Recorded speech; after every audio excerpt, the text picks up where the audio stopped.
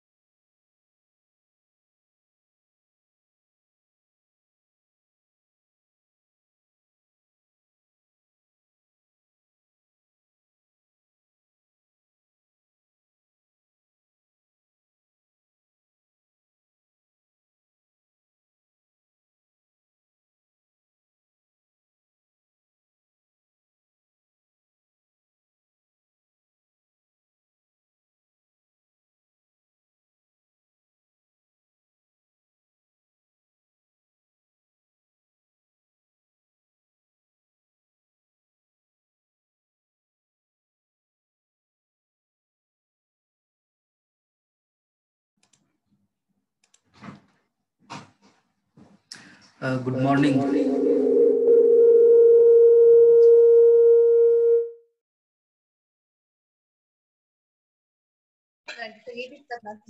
Good sir. morning, everyone. Warm welcome to the second day of the 6th International Conference on Advances in Material Science. Um, it is already warm, and still I welcome you all. And we will start the today's oral session. Yes, we have made a small changes, which is 1 hour before we are starting.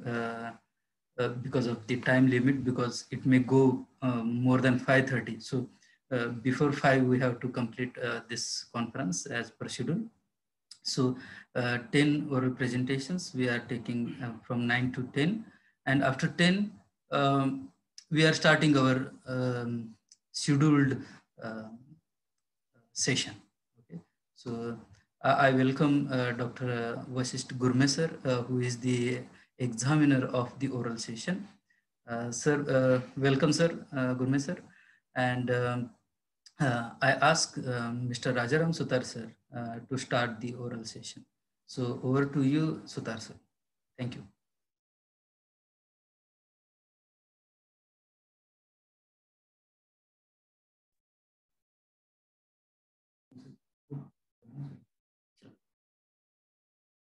Good morning, all of you. 56 and 57 oral are absent. So I will start OP number 58.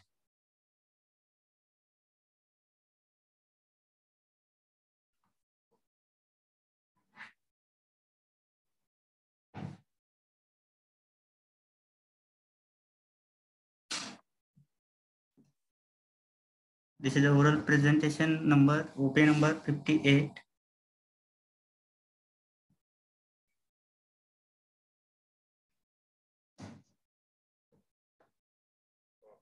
ICAMS 2021 on the topic of electrical and dielectrical study of cadmium doped cobalt nickel ferrites synthesized by solid state reaction methods. Material basically classified in the category of material science, and having particularly ferrites are having a particular chemical formula. I am Akshay Kulkarni, presenting my oral presentation for ICAMS 2021 on the topic of electrical and dielectrical study of cadmium doped cobalt nickel ferrites synthesized by solid state reaction method. Material basically classified in the category of material science, and having particularly ferrites are having a particular chemical formula of Ub2O4. Ferrite materials basically come under the classification of magnetic materials. As we know, method used for synthesis of ferrite materials is solid state reaction method. In the solid state reaction method, initially we are taking all the chemicals and put them in the mortar.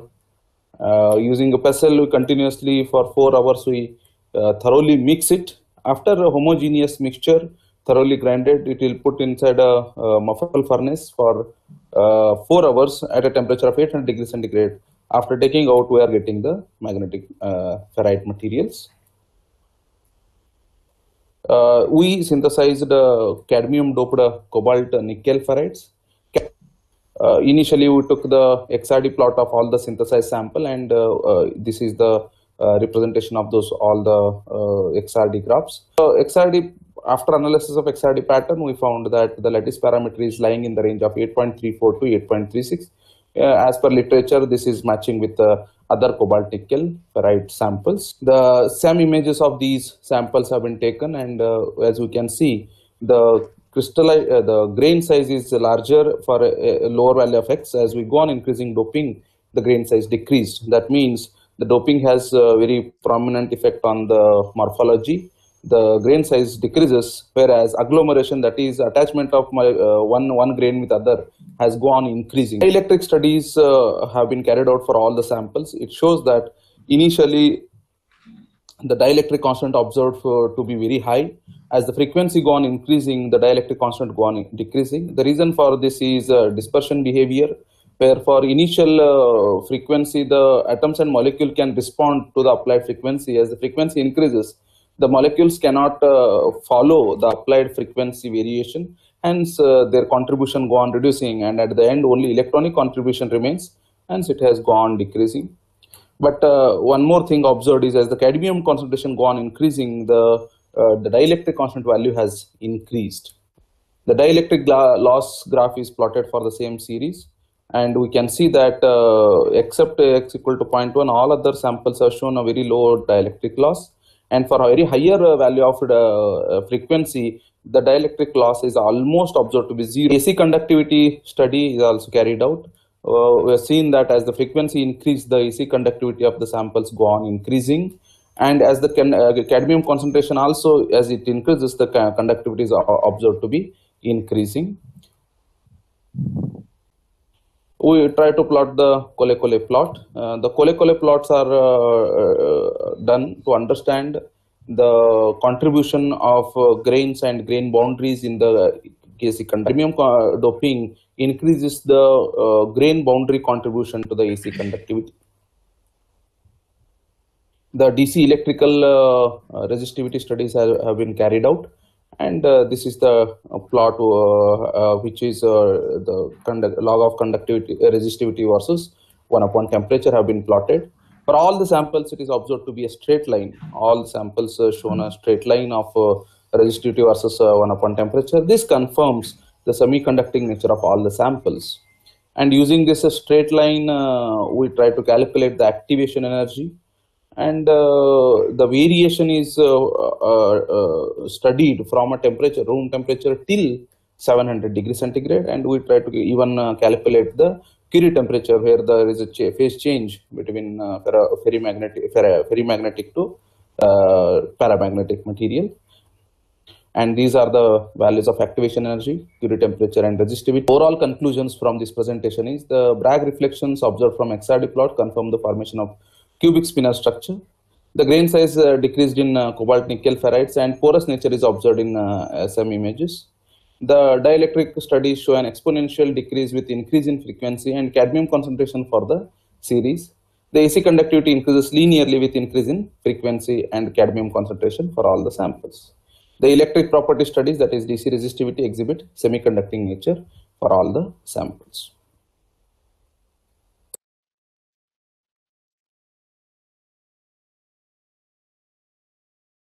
Thank you, Kulkarni sir. In the chat box, there are no any questions.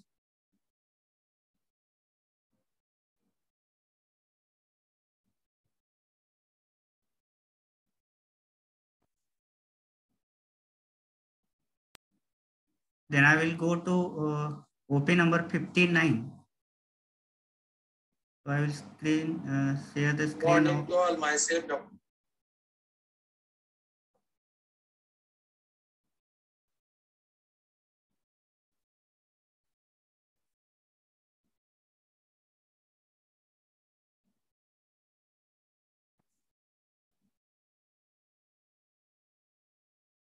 This is the oral presentation number OP 59. Good morning to all, myself, Dr. J.V. Dhanmej from Srimati P.K. Kuteja Mahila Mahavidyalaya, Bhusawar, which is affiliated to North Maharashtra University, Jalgaon. My topic is electrical and optical properties of CDT thin films by close space sublimation technique. Introduction. Heterostructure of second sixth compound semiconductor exhibiting wide band gap are extensively studied for optoelectronics applications. The electrical and optical properties of semiconducting films are essential requirement for proper application in optoelectronics devices.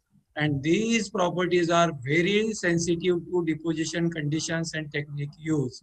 A systematic study of the electrical and optical properties of CDT thin films are studied in this paper. Experimental.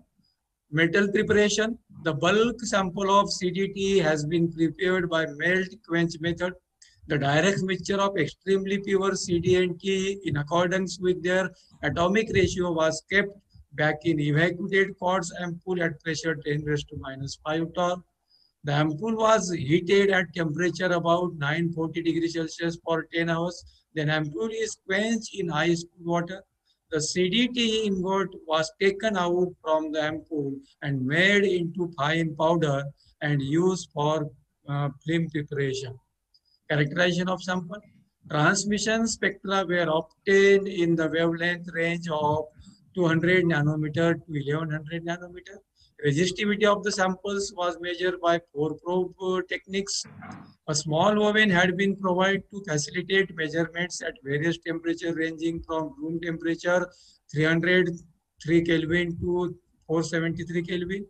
All measurement also done using scientific equipment Roorkee, and thermoelectric power also measured from the scientific equipment instrument. From the experiment, electrical resistivity and activation energy is calculated. So it is found that resistivity and activation energy is thickness dependent. So activation energy increases as thickness of the flame increases. So Hall effect also estimated. Hall mobility, Hall coefficient, and carrier concentrations are thickness dependent. Carrier concentration decreases as thickness of the flame increases. So TEP measurements is also done. From TEP measurements, Fermi energy and absorption coefficient were calculated. Band gap of the material is also find out. So it is found that 1.6 to 2.2 electron volt, which is in good agreement with the earlier investigation. So it is seen that as temperature and flame is increases, the resistivity decreases. It suggests that semiconducting nature of material. Activation energy is also determined, whose values lie between 0.24 electron volt to 0.26 electron volt, and it is found to be thickness dependent. The Hall measurement of CDT flames indicate that Hall mobility, Hall coefficient, and carrier concentrations are thickness dependent, and the deposited flames are of P-type semiconducting in nature.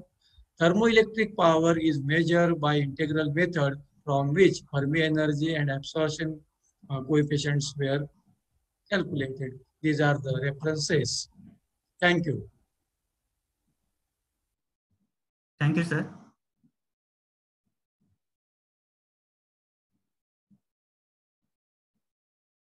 There is no any questions in the chat box. So I will go to next oral.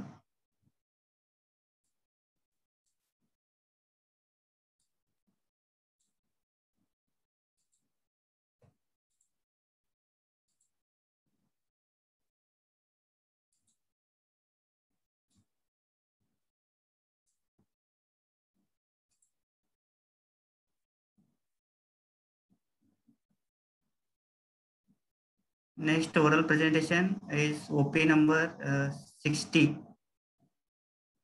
So I share the screen of oral presentation number OP 60.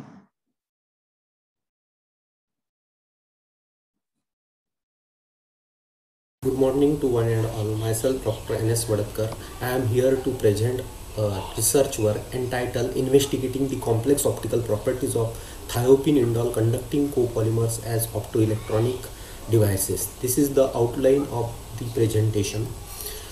Introduction. Conjugated conducting polymers are significant materials and that find a lot of potential application in various areas like organic solar cells, sensor, LEDs, FETs, non-linear optical devices, etc. The conjugated conducting polymers and their copolymers exhibit sufficient high optoelectronics properties. Such materials are usually offer in low cost electronics and optical devices, and here we have synthesized the thiophene indole conducting copolymers in aqueous solution in order to study the optical properties of such materials. Then experimental details. The thiophene indole monomers anhydrous iron chlorides H2O2. These chemicals are of AR grade, and here we have synthesized the thiophene indole conducting copolymer by chemical oxidative copolymerization method in aqueous solution. Result and discussion. The XRD pattern of the synthesized material is as shown in the figure. The pattern shows the broad hump between 20 to 30 degree, which pointed out the amorphous nature of the synthesized material. Then is FSM, the micrograph of thiophenol conducting copolymer is as shown in the figure. The micrograph represent extremely rough microglobular porous structure, and the surface particles are inhomogeneous in nature, which attribute to randomness in the structure of the synthesized material. Then optical study. The UV absorption spectra for thiophenol conducting copolymer in the range 200 to 800 nanometer is as shown in the figure. The highly intense absorption peak of the synthesized sample was observed at 280 nanometer. Then the figure depicts the optical band gap curve for the studied sample, and the band gap is found to be 2.52 and 2.67 electron volt for the prepared copolymers respectively. The values concluded that the prepared samples have potential application in optoelectronic devices. The plot for the optical conductivity as a function of wavelength is as shown in the figure. The values of optical conductivity for the samples of thiophenol conducting copolymer are estimated as 1.08 into 10 raised to 7 and 1.12 into 10 raised to 7 Siemens per centimeter at 280 nanometer respectively. Finally, the conclusion. We have here synthesized the thiophenol conducting copolymer in aqueous solution successfully, and we have studied the complex optical parameters of the studied samples. The optical band gap values were found to be in the range 2.52 and 2.67 electron volt of the prepared copolymeric material. The estimated optical band gap values accepted value for photovoltaic activities and has potential for application in solar cell and devices. These are some references in my research work, and finally, thank you very much. Thank you, sir.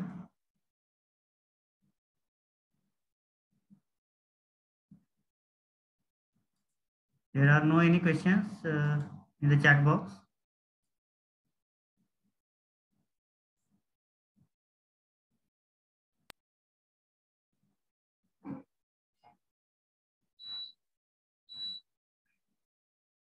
So next oral presentation is OP number 61.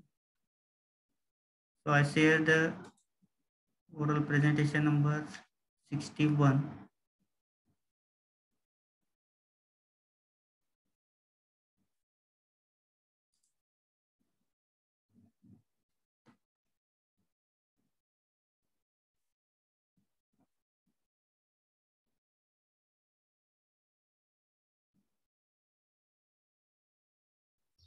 Good evening, myself Dr. Santosh Kadapore. I am going to present on biosmart material in self-healing of a concrete. I will start with introduction. As we all know, concrete is a common construction material and it is termed as non-sustainable concrete because of use of cement as basic raw material and due to cracks in concrete. Recently, novel technique has been reported based on the process of biomineralization to heal cracks in concrete. Biomineralization is a process which involves precipitation of calcium carbonate by microorganisms. This is a pictorial representation of biomineralization process taking place in concrete. In A, you can see at the initial stage of biomineralization process. In B, there are some calcite particles surrounding bacterial cell, and in C, bacterial cell is completely surrounded by calcite particles. The aim of the research is to study the microbial effect on repairing cracks in fly ash concrete and to confirm the precipitation of calcite particles in concrete by SCM analysis. Coming to material methods, the initial part of the work is the selection of bacteria. To select bacteria, pH is an important factor So experimental studies have been conducted to study the growth of microbes at various pH. And what you can see, the selected bacteria is able to survive at a different pH from 8.5 to 11. The selected bacteria is Bacillus sphaericus strain. Synthesis of microbial solution. Microbial solution is a mixture of a bacterial solution of concentration 10 to the power of 5 cells per ml plus cement, sand and water. Concrete cubes of size 150 mm into 150 mm into 150 mm is prepared for testing compressive strength and water absorption property. Artificial cracks were created of particular width and depth to study the effectiveness of bio-based agent in healing cracks in concrete. So here two types of agents are prepared. One is a bio-based agent which consists of bacterial solution, cement, sand and water, and another one is cement, sand and water. Coming to compressive strength of bio-repaired concrete. Now what you can see here, the compressive strength of bio-repaired concrete at 14 and 28 days is greater than compressive strength of non-bio-repaired concrete at 14 and 28 days. Strength has found to be increased by around 10% for bio-repaired concrete. Next, about water absorption. Water absorption of bio-repaired concrete is found to be lower compared to that of water absorption of non-bio-repaired concrete. So optimum is found to be 6.3 for a concrete containing fly ash of 10%. SCM analysis done to confirm the precipitation of calcite in concrete.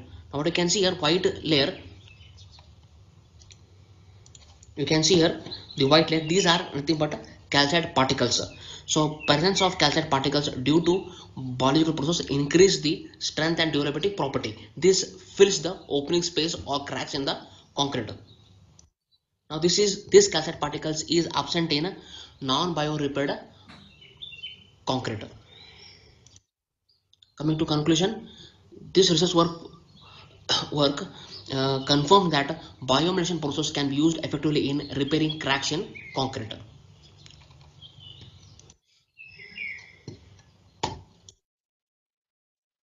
Thank you, sir.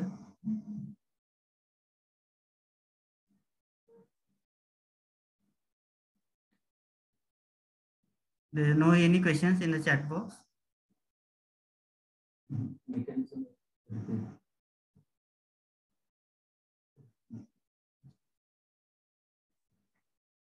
Next oral presentation is OP number 62.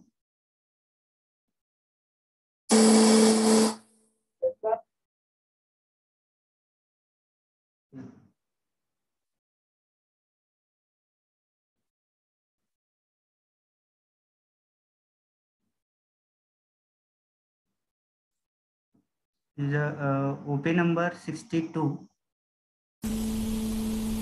Welcome.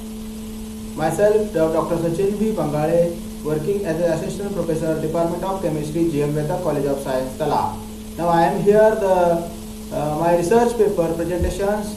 The number of my oral presentation 62. The name of my research work: synthesis, characterizations, and gas sensing study of nickel oxide thin film sensor toward the ethanol, acetone, ammonia, and carbon dioxide, which will be present on 6th International Conference on Advance in Material Science, which is organized by Post-Graduation Department of Physics, Raje, Ramrao, Mahavidyalaya, Jath. Outline of my research work: firstly, introductions, objective of my work, experimental method, result and discussion, lastly, conclusion. These are the basic introductions of my research work. Here, the semiconducting metal oxides such as zinc oxide, tin oxide, and tungsten oxide, nickel oxides have been widely studied for their gas sensing application. Nickel oxide is a wide band gap P type of semiconductor with good electrical, optical, and magnetic properties, as well as excellent chemical and thermal stability. High nickel metal powder is a key component of many different materials that is used for society in many different industries to manufacture a wide range of end-use products such as catalysis, magnetic device, powder metallurgical components, and gas sensing. Presently, the atmospheric pollution has become a global issue. The gas forms of auto and industrial exhausts are polluting the environment. The need to detect, the measure and control these gases has led to research and developments of the wide variety of sensors using different material and techniques. The basic introductions about the nickel oxide is a p-type antiferromagnetic oxide semiconductor with wide band gap 3.60 to 4.0 electron volts transition metal oxide, conduction band energy of 12.8 electron volts, and the ionization potential is 10.7 electron volt. The objective of my research was synthesis of nickel oxides and preparations of thin film, structural study of nickel oxide nanostructure by using X-ray diffractions, determinations of the grain size, data parameter and strain, and study on gas sensing application. So many methods you can prepare by the nickel oxides. Here the chemical vapor deposition, vapor phase synthesis, hydrothermal synthesis, soldier techniques, monochemical techniques, microemulsion technique, wet chemical techniques, co-precipitation technique, and lastly combustion technique.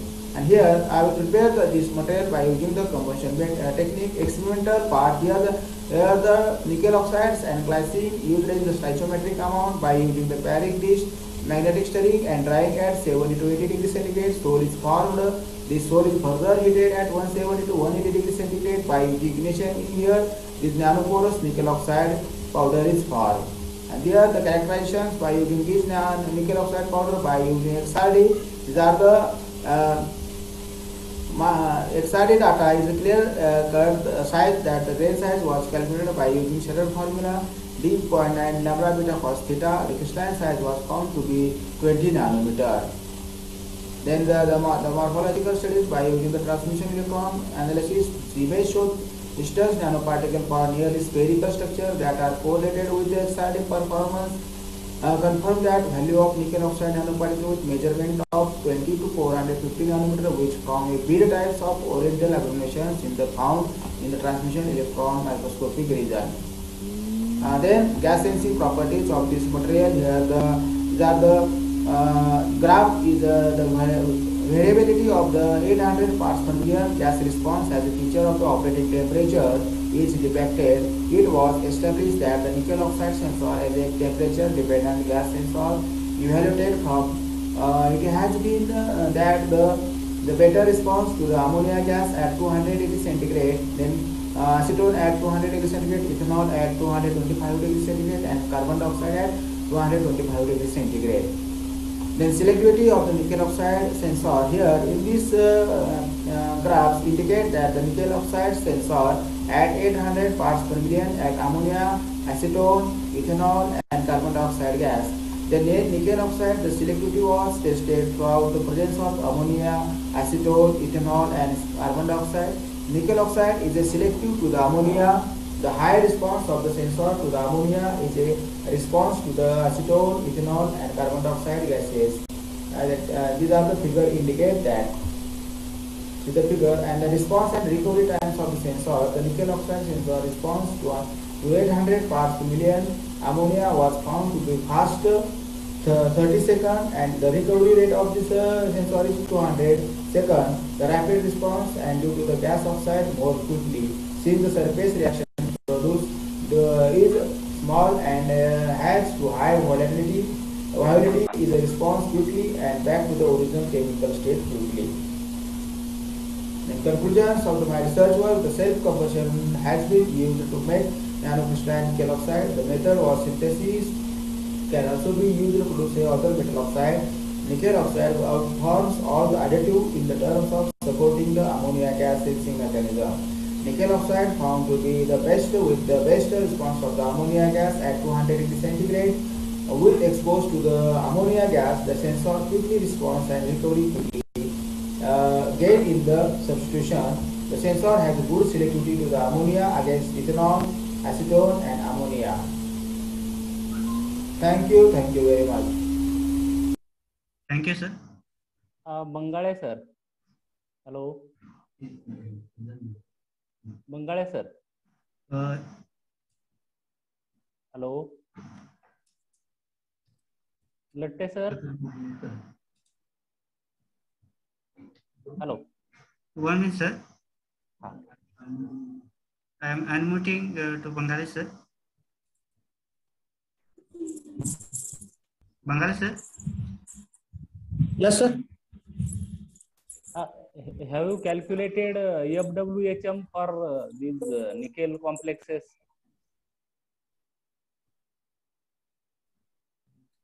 Hello. 1 minute, sir. There is muted again.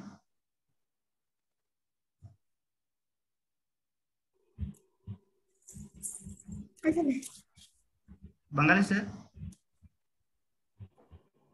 So, hello. Please the answer. Hello. Bengali sir. Hello. Hello. Have you Hello? calculated FWHM for these nickel complexes? Hello. Have you calculated FWHM?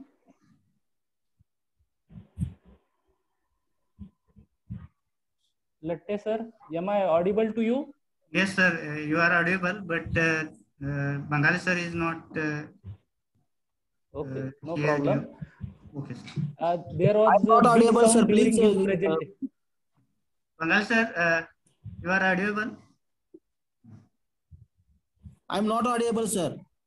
Okay, okay. Hello. Hello. Hello. येतोय का आवाज sir? Gurme sir. Yes sir, बोलिए. Sir, please ask the question in the chat box so that I will repeat it to Bengali sir. It Yes, will be sir. more feasible, I think. Yes sir, yes sir. Yeah, Yes. yeah, please. Because unmuting and muting, it will again create some chaos and it will. Okay, okay, Yeah, okay, yeah. okay. Please keep your question in the chat box, please. Yes, yes.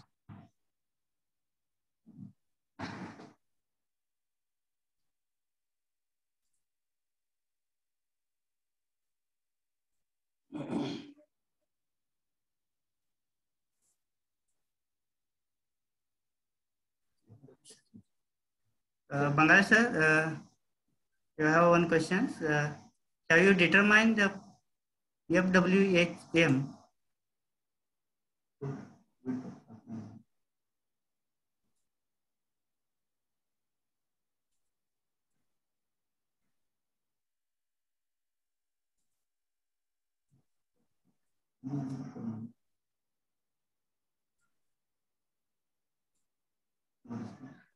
Hello sir. Sir, there is no any response. Okay, let us continue. But there was big background sound during his presentation, either at our end or that end. Video. It should be avoided. Video, and it is from their end, sir. Yeah, yeah. Okay, no problem. Let us continue. Okay, sir.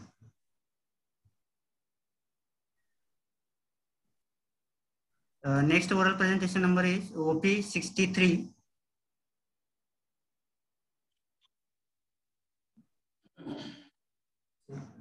So I will share the screen of OP 63.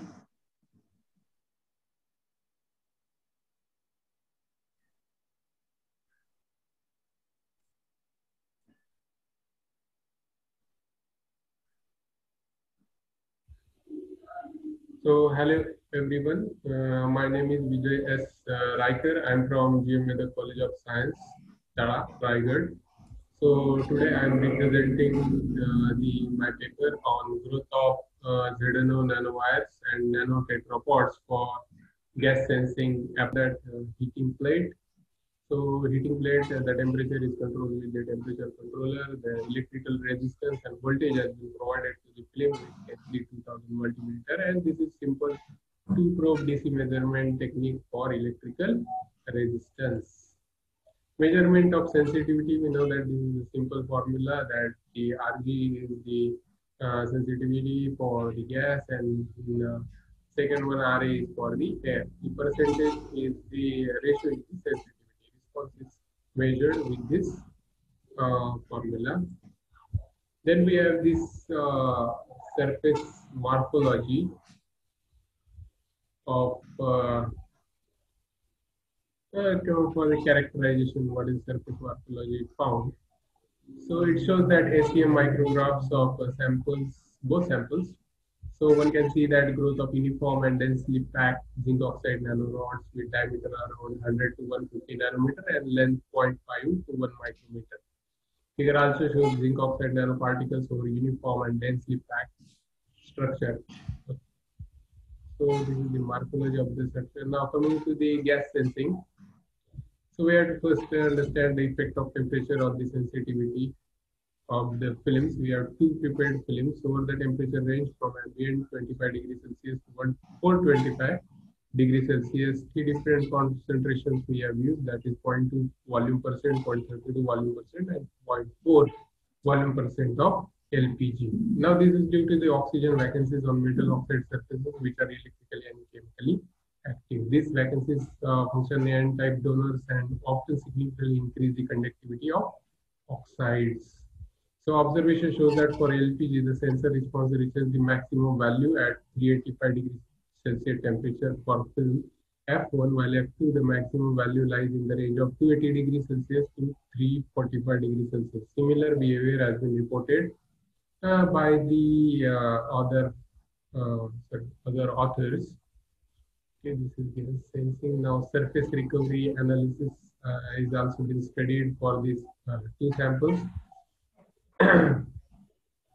So the figure shows that sensor sensitivity for LPG and oxygen with time at fixed temperature for films respectively. The sensor sensitivity for films F1 and F2 during exposure 0.4% LPG in airtight chamber. Therefore, recovery rate was observed at fixed temperature 100 degrees Celsius at 150 and 200 and 300 degrees Celsius. The sensor sensitivity both samples decreases with time in presence of LPG due to the desorption process. So after 30 minutes, the recovery time was checked by the exposure time, and recovery of the resistance when target gas is removed will determine both oxygen and reabsorption from the ambient on the surface and reoxidation of the oxides. So in the conclusion, moving to the conclusion final part, uniform array has been synthesized about this one with length 0.51 micrometers hidden on nanorods and nanopolypods with core diameter around 150 nanometer. The chemical synthesis has been used, use of trialethylene, we have used as capping agent, but structure has been formed. Okay. Now, what we have found that the sensor response increases with temperature for both LPG, while with the increase in gas concentration from 0.2 to 0.4 volume percent, the response was found to be linear with the increase in gas concentration, and the sensor sensing and the recovery time analysis shows that the recovery time reduces with the increase in the operation temperature for both the gas. The recovery time of both samples has been found to be least at the temperature of 250 degrees Celsius. Okay, so this is our gas sensing research. Thank you. Thank you, sir.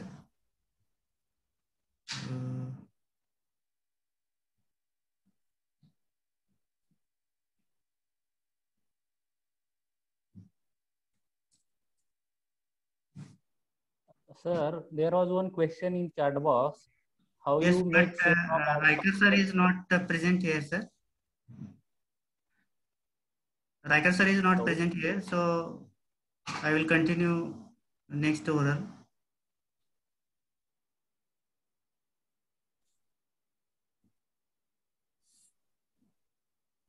So next oral presentation is OP 64.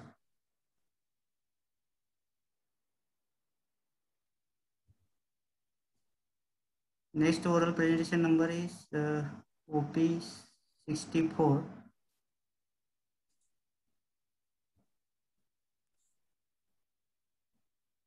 I am Dr. Vanita Raut. My oral presentation number is 64.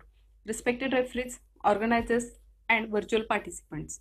First of all, at the outset, I would like to thank organizers for giving me an opportunity to present my research work in this international conference. The topic of my presentation is fossil synthesis and characterization of indium doped seriously thin films for PEC solar cell. The plan of presentation is introduction and then synthesis part. Third part, it includes effect of indium doping on various physical properties and PC properties, and lastly the conclusions. Firstly, the introduction. From last several decades, energy crisis issue forces mankind to make use of renewable energy sources. Solar energy is one of the best alternative. The problem is only how to harness it. So, photovoltaic conversion is one of the promising method. Thus, our intention of this work is to synthesize economical and high performance solar cell, as CDSC is one of the most potential candidate. So it is chosen, and from the literature review we have chosen indium as a dopant. Doping way we have chosen to improve the PC performance. Chemical by deposition method we have chosen from the literature review. Part second, that is considering the synthesis of CDSC and indium doped CDSC thin film by CBD method. Here the figure 1 shows schematic of experimental setup used for the deposition, while the advantages of CBD method are also listed over here. For chemisynthesis of CDSC thin film, various preparative parameters as precursor concentration, pH, temperature, deposition time are optimized using PEC method. And in order to get best photosensitive thin film, PEC method is used. Here the table shows the optimized preparative parameters for synthesis of thin film. Deposition mechanism is explained as by the equations. Synthesis of indium doped CDC thin films, the corresponding optimized preparative parameters are listed in the table. The optimized dopant volumetric doping percentage is 0.2 volume percent. Part third we are going to discuss here is studies on effect of doping on physical properties and PEC properties. Firstly, the structural properties. They are studied using XRD technique. XRD patterns are shown over here. The observed XRD patterns matches well with standard JCPS data card number 000190191. 5 diffraction peaks observed, confirming the formation of CDSC thin film. While for the indium doped CDSC thin film, that is the red curve, here one more peak observed close to 2 theta value 24.3 degree is indexed as 100 plane of Woodside hexagonal plane, confirming the phase change, and modest improvement in crystallinity is observed subsequent to the indium doping.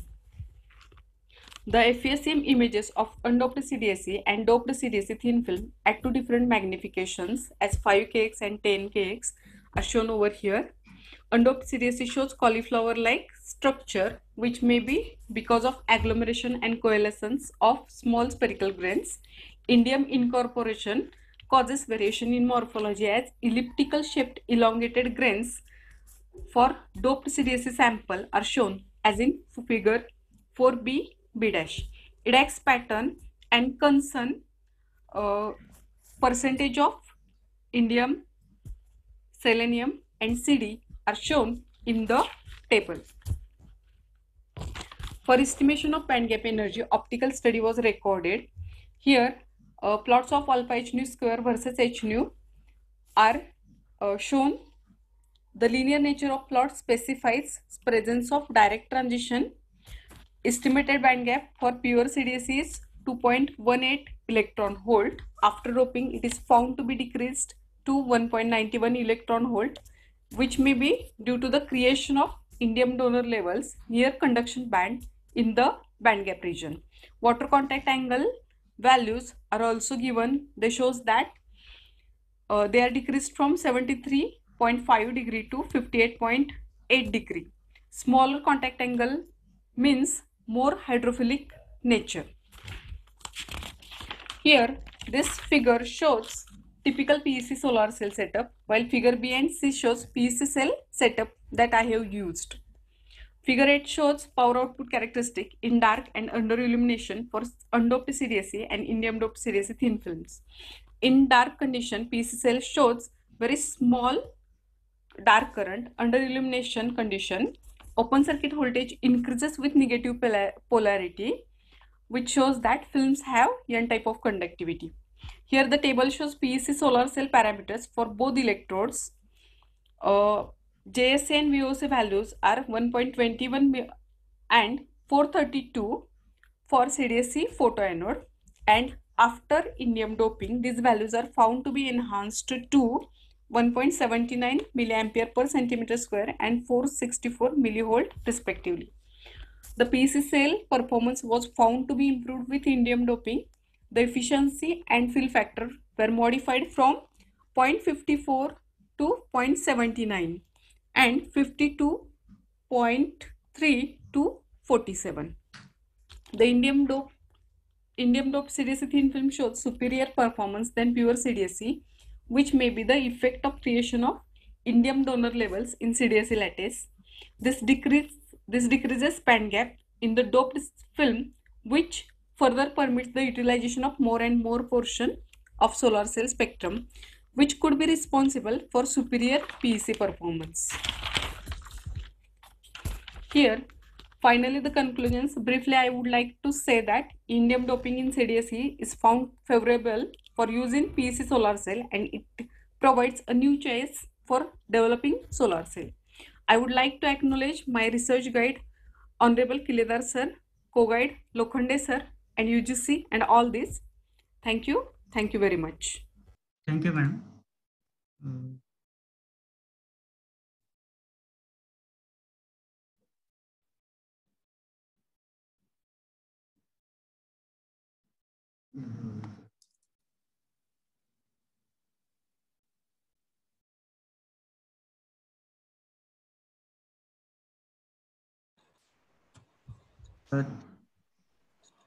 In the chat box, Akshay Kulkarni asking you, Yes. Raut madam. Yes, yes. Additional peaks may be due to Phase change. Yes, there is a phase change from cubic phase to hexagonal phase because of that. But improvement in the crystallinity is because of indium. Okay. Then Gurmeet sir is asking you, why indium selected? Because indium adds donor level in the band gap region near conduction band, and because of that donor levels, the band gap decreases, and this decreased band gap will increase the optical absorption, which is useful in order to absorb more photons from the solar spectrum region. Therefore, indium has chosen. Okay, madam. Thank you. So I will continue to next oral.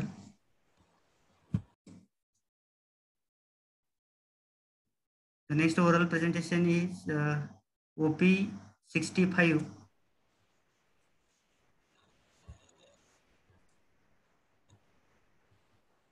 So I will share the screen of OP 65.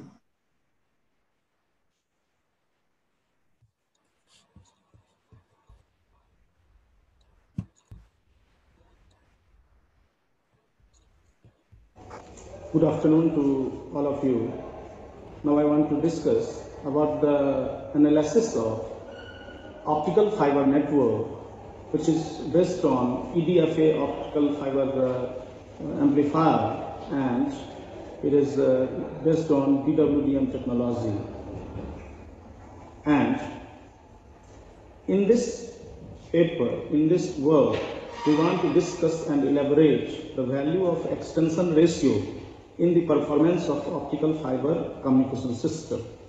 Actually, the optical fiber network is the backbone of fifth generation optical fiber communication system.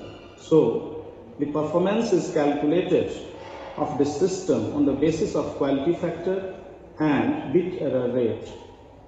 Now, the role of extension ratio cannot be neglected, because by the variation of fiber length, that is in the case of single mode fiber, the long haul communication, it is most important to give focus on the extension ratio.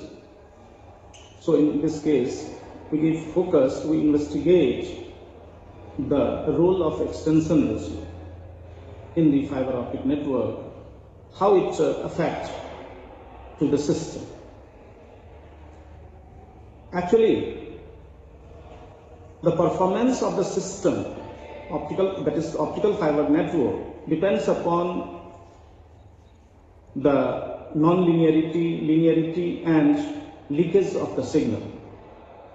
Well, leakage of the signal is related to the extension ratio. So first of all, in the given work which is made by the DWDM based technology and EDFA amplifier with DCF, dispersion compensation fiber, and then here we want to show the asymmetrical selection of the input power in the transmission system. The cross phase modulation is suppressed, that is, it can behave as the treatment of non-linearity, whereas the extension ratio is explained important as and when the length of the fiber is changed. Suppose 2, when the length of the fiber is 50 kilometer, then its quality factor is high, approximately 11 units, whereas in the case of diagram number 3, the length of the fiber is 100 kilometers, so quality factor decreases, and finally it is shown in the I diagram where the distortion becomes high. So on the basis of table 2, it is clear it gives a higher quality factor, whereas in the table 3 we get to the slightly lower value of quality factor. So finally I want to say extension ratio is the function of fiber length. Thank you. Thank you, sir. Good afternoon to all of you.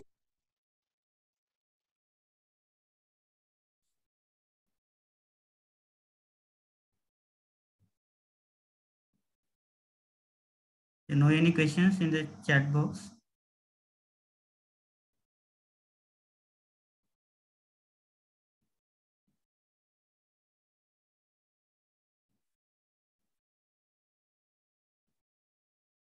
So due to time limit, OP number 66 and 67, we will continue in afternoon oral session.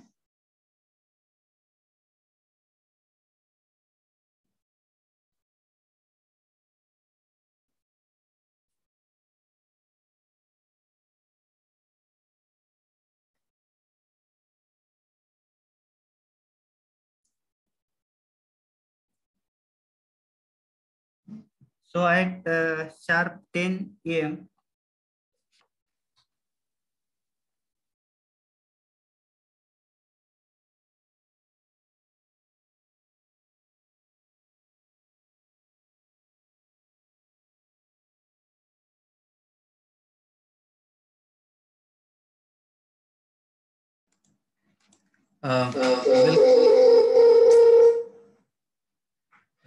welcome all of you for the this is the actually it was the first session, but for some reason we had to put some oral session in the morning session 9 to 10.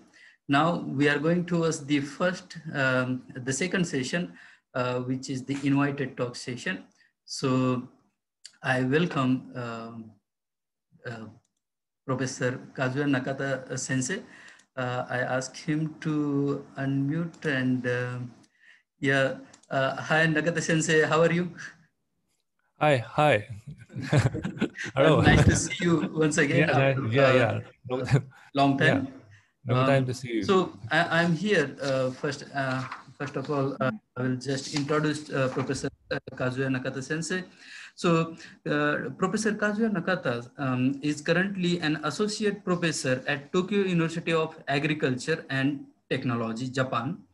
He received his PhD in 2005 from Tokyo Metropolitan University, Japan.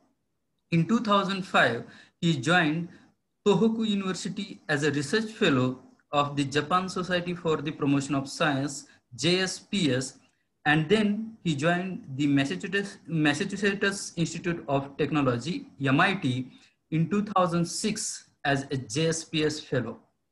He has been a full-time researcher at the Kanagawa Academy of Science and Technology, CAST, since 2007, and then associate professor at the Tokyo University of Science since 2013. In April 2019, he has been in current position at Tokyo University of Agriculture and Technology, Japan. So he received many awards. So he received Sano Award for Young Scientist from the Electrochemical Society of Japan in 2012, the Japanese Photochemistry Association Prize for Young Scientist in 2013, Green Sustainable Chemistry Award for Young Scientist in 2016. So he got many prestigious awards, and his research interests are mainly in photofunctional materials. So with this brief introduction, I request Professor Kazuya Nakada-sensei to deliver his invited talk. I'm very happy to have my sensei over here. Thank you so much, sir, for joining. Yeah, please share your. Okay. I want to share my slide. I'm not getting your voice, sir. I'm not getting your voice. So, I'm not getting you.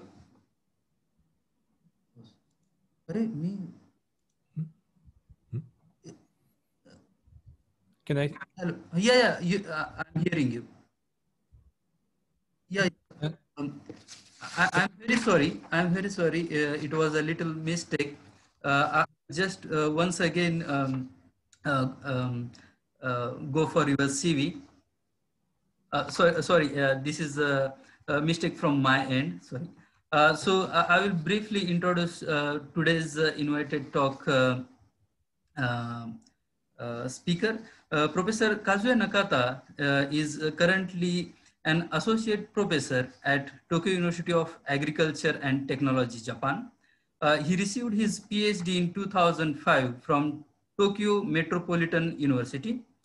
In 2005, he joined Tohoku University as a research fellow of the Japan Society for the Promotion of Science, JSPS. And then he joined the Massachusetts Institute of Technology, MIT, in 2006 as a JSPS research fellow. He has been a full-time researcher at the Kanagawa Academy of Science and Technology, CAST, since 2007, and then associate professor at Tokyo University of Science since 2013. In April 2019, he has been in current position. He received a Sano Award for Young Scientists from the Electrochemical Society of Japan in 2012, the Japanese Photochemistry Association Prize for Young Scientists in 2013, Green Sustainable Chemistry Award for Young Scientists in 2016. His main research interests are photofunctional materials. He is constantly working in this field, and I'm very happy to have my sensei, Professor Kazuya Nakata sensei, for today's talk. So I request Professor Kazuya Nakata sensei to deliver his invited talk. Thank you very much. So can I share my slide? Okay. Yes, sir.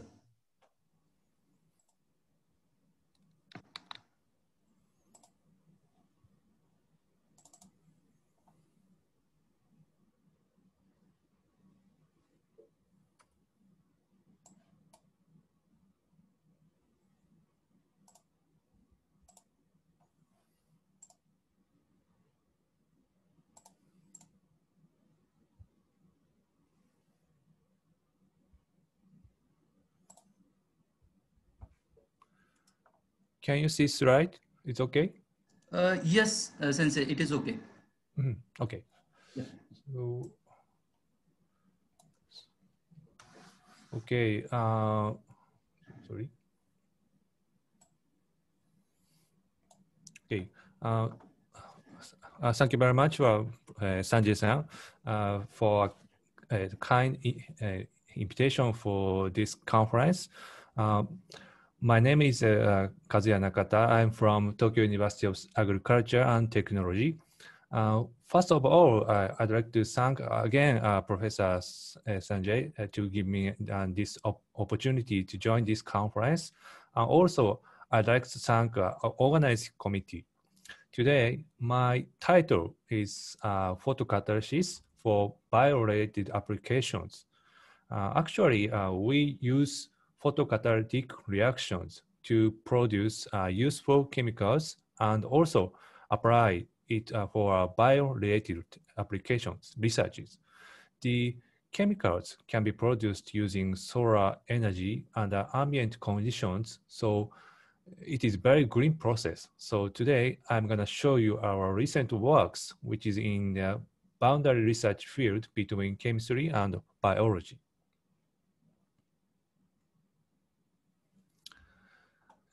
Photocatalyst is a material that induces oxidative and reductive reactions under light illuminations. Let's say a photocatalyst particle here. If we illuminate the light, excited electron and hole are generated. Then those are moved to photocatalyst surface and they induce the reduction and oxidation reactions. Especially the oxidation reaction is useful because the oxidation reaction induces the decomposition of harmful organic compounds, which can be applied for environmental purifications. For example, this picture shows illuminations in the tunnel and the surface of the illumination getting dirty like this because of smoke from cars. But if you coat the photocatalyst, the surface keeps clean because photocatalysts oxidatively decompose organic compounds.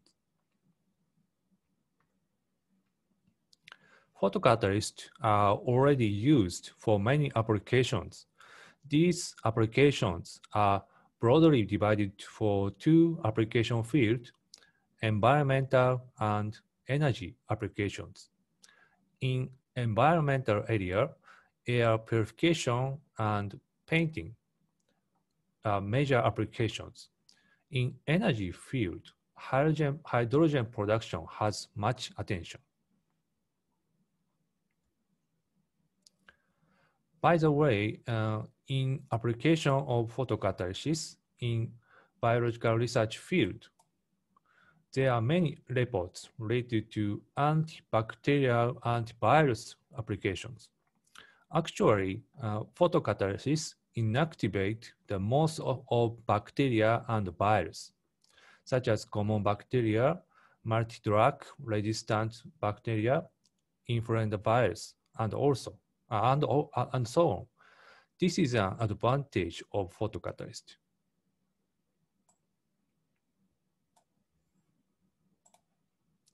However, other applications of a photocatalyst in biological field are very limited because, as I said, photocatalysts decompose organic chemicals, but living things are composed of organic chemicals.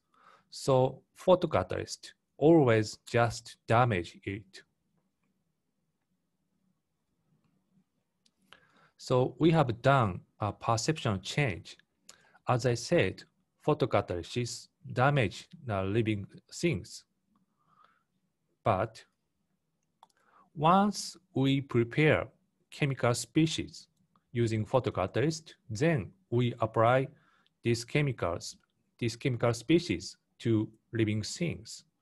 By using this strategy, living things can be activated or more inactivated than just use of photocatalyst, which depends on the property of chemical species. So today, I'd like to show you some results using this strategy. Firstly, I'd like to show you improvement of germination of seeds using photocatalyst. We know seed of plants germinate after water absorption. For example, seeds of plants such as wheat, carrot, corn, and so on that you daily eat has highly germinated like this. But germination of some kind of seeds are not good, such as medical plants and so on. But this type of seeds are sometimes rare and expensive. So in agriculture, improvement of germination is a very important issue. We previously demonstrated to improve the germination using photocatalysis. Method is very simple. Firstly, we put seed on the photocatalyst, then illuminate the light. After that, seeds are moved to on the wet paper, then just waiting. For control, which means this is no photocatalyst treatment, germination of seed is like this. This is not good, but after photocatalytic treatment, germination is improved like this. This is drastically changes. We try to use other seeds. These figures show germination rates for each conditions. We found some of seeds show improvement of germination rate by photocatalyst treatment. Why germination was improved?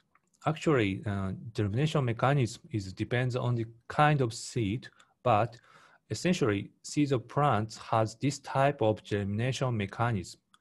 After water absorption, reactive oxygen species are generated inside the seed by enzymatic reaction.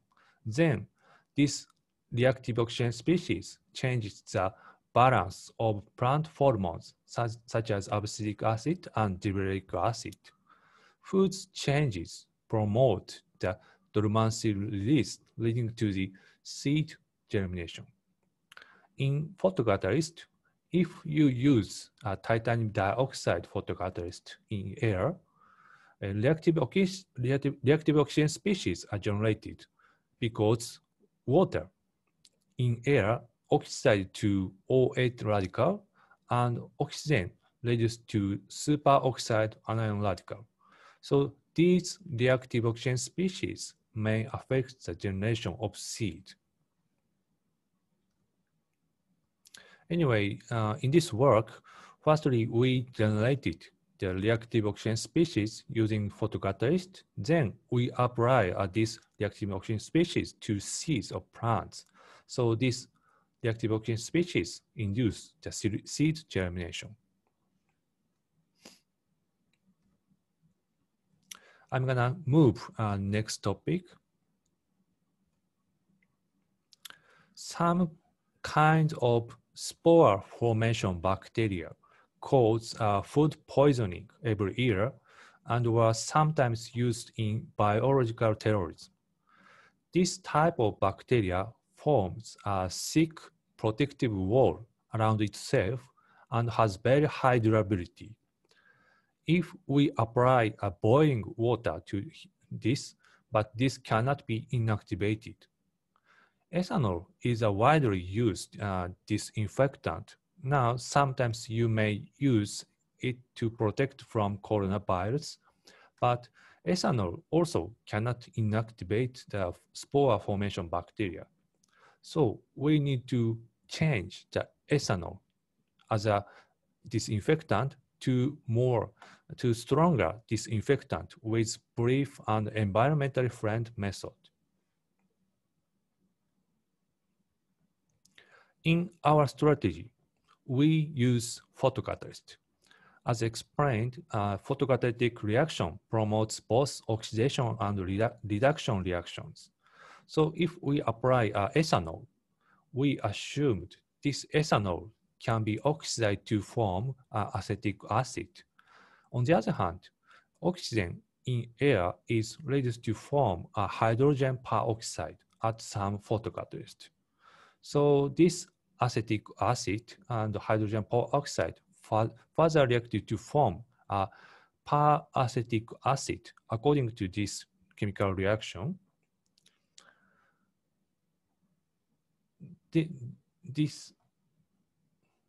Sorry, one moment.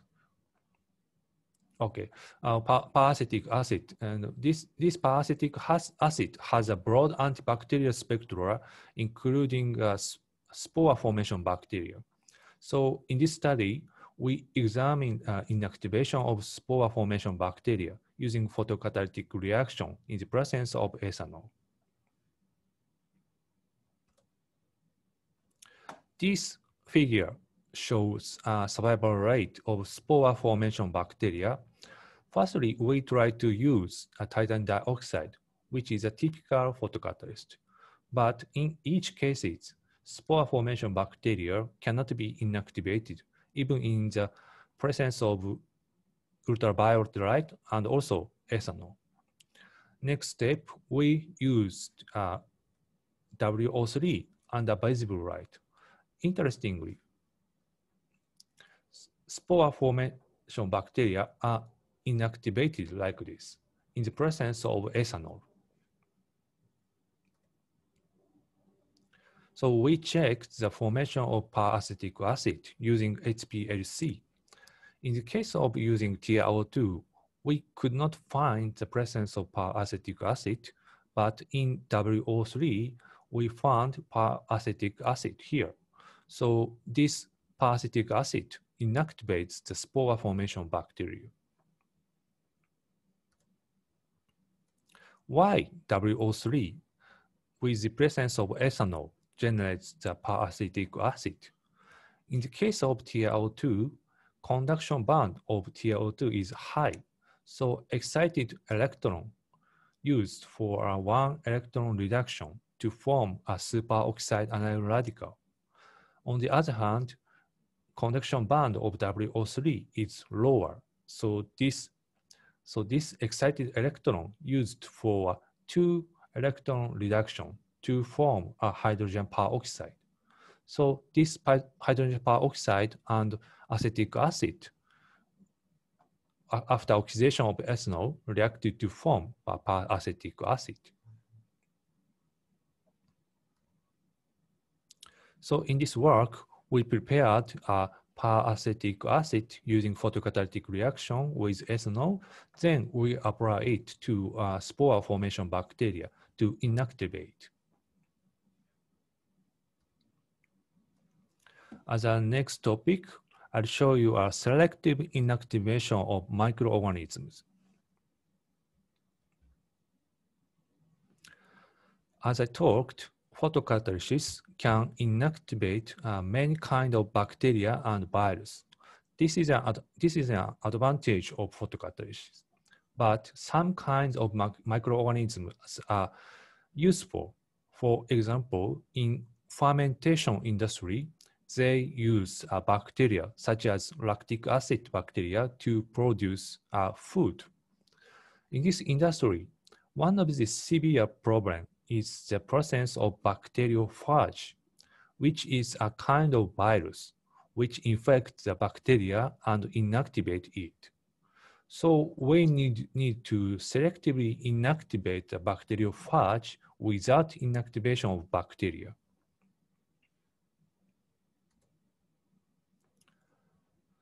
Rhodium doped strontium titanate, STO rhodium, is a famous photocatalyst, showing efficient hydrogen evolution. And also, we recently reported STO rhodium decompose acetaldehyde as a volatile organic compounds under visible light.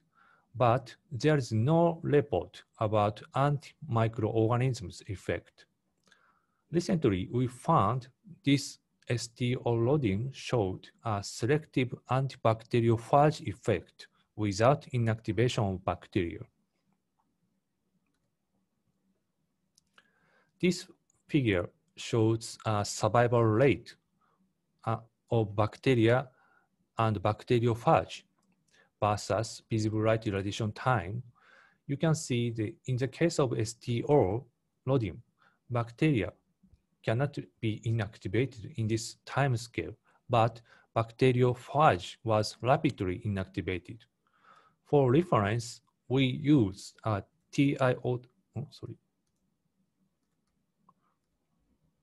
we use a TiO2 as a typical photocatalyst.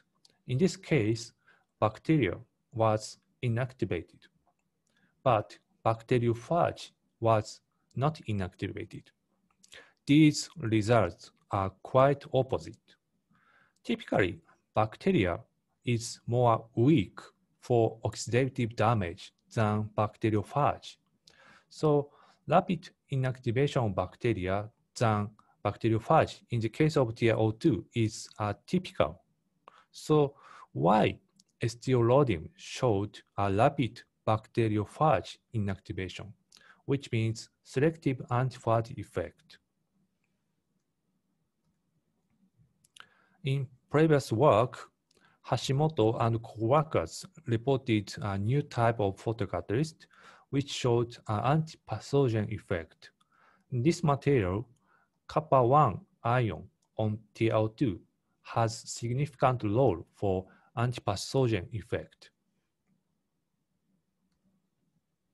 So in this work, we assume rhodium ion also has significant role for antiphage effect, but STO-rhodium has mixed state of trivalent and tetravalent rhodium ions, and we don't know which is more effective for antiphage effect. So to check this, we prepared a rhodium and antimony co-doped STO, because in this material, antimony is pentavalent. So rhodium ion is fixed just trivalent. Then we checked the antiphage effect using those photocatalysts. In the case of STO-rhodium, as I talked, rapid inactivation of bacteriophage, but antimony co-doped photocatalysts showed no inactivation of bacteriophage, which means antiphage effect suppressed by co-doping of antimony. In this photocatalyst, rhodium ion is only trivalent. So from these results, tetravalent rhodium ion has significant role for antiphage effect. Now we examine more detail why tetravalent rhodium ion has antiphage effect. In this work, we apply photoillumination to STO-rhodium, then active metal ion such as tetravalent rhodium ion was generated, and it showed a selective antiphage effect without inactivation of bacteria. Finally, I introduce this topic.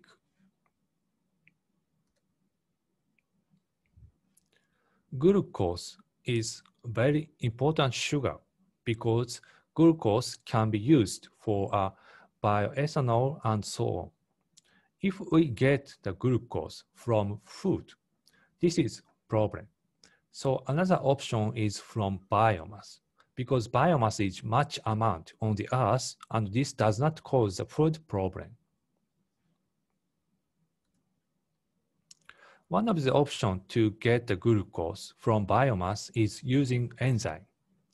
Enzyme is a very good option to get glucose, but some enzyme is still expensive from the viewpoint of industry. So in this work, we use photocatalyst. As I mentioned, photocatalyst decompose organic chemicals. So we decompose organic biomass to get glucose and other useful sugars using photocatalyst. I just wanted to show you one result. In this case, we try to decompose celluloase.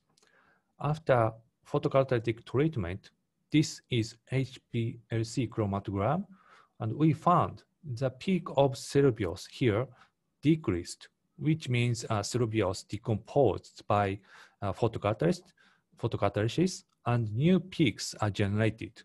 Whose two peaks are assigned as a glucose and arabinose. This result is interesting because as I mentioned, cerebiose decomposed and cerebiose here and glucose are generated. We can understand why glucose is produced because photocatalysis can cut this glycoxyl bonding in cerebiose and produce a glucose. This is very happy because this reaction is like an enzymatic reaction. But we cannot understand why arabinose is generated. So we compare a molecular structure between glucose and arabinose. And we found this red part is same in both, but only blue part is different. So we assume this blue part of glucose is oxidized and changed to this one. To prove this hypothesis, we tried to decompose glucose, and we found arabinose is generated, as we assumed. Furthermore, we tried to decompose galactose, which is also rich amount in nature, and lactose was generated. By comparing molecular structure, red part is not changed, but only blue part is changed and oxidized. Same with the case of glucose. Anyway, by the way, one more interesting point is lactose, because lactose is rare sugar. Rare sugar is a kind of sugar, and the amount of rare sugar is very small in nature. That's why it is very expensive. But recently, some of rare sugar has useful applications as medicine and functional food. For example, arose. This is, of course, rare sugar. This shows inhibition of cancer cell growth. And xylitol has cavity protection. That's why this is used in gum. Rare sugars are typically prepared by using enzyme, but this enzyme is also very rare in nature, so the price is expensive. That's why to produce rare sugars, new low-cost and environmentally friendly chemical method is requested.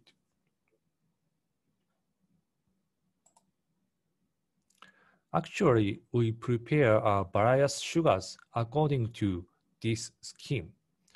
As I mentioned, glucose here changed to arabinose and galactose changed to lactose. And also, we can get ribose and xylose according to this scheme using photocatalyst. We then further try to decompose these sugars. Then we get erythrose and sucrose, which are both rare sugars. Interestingly, arabinose is cheap. The food price is $35 per 25 grams, but erythrose food price is $2,100. This is very expensive, but we can get this through one-step reaction from cheap sugar by using photocatalyst. Other rare sugars are also prepared. For example, L-arabinose is cheap sugar. Its price is $6, but after photocatalytic treatment, we can get the erythrose. Its food price is $230,000. This is very expensive.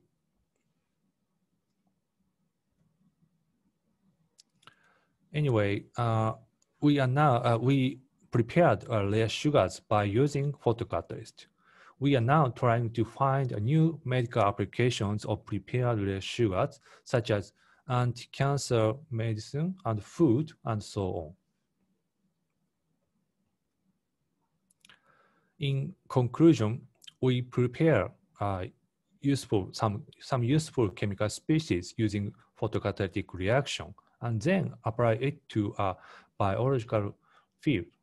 I hope this new strategy opens a new research field or boundary research area between chemistry and biology.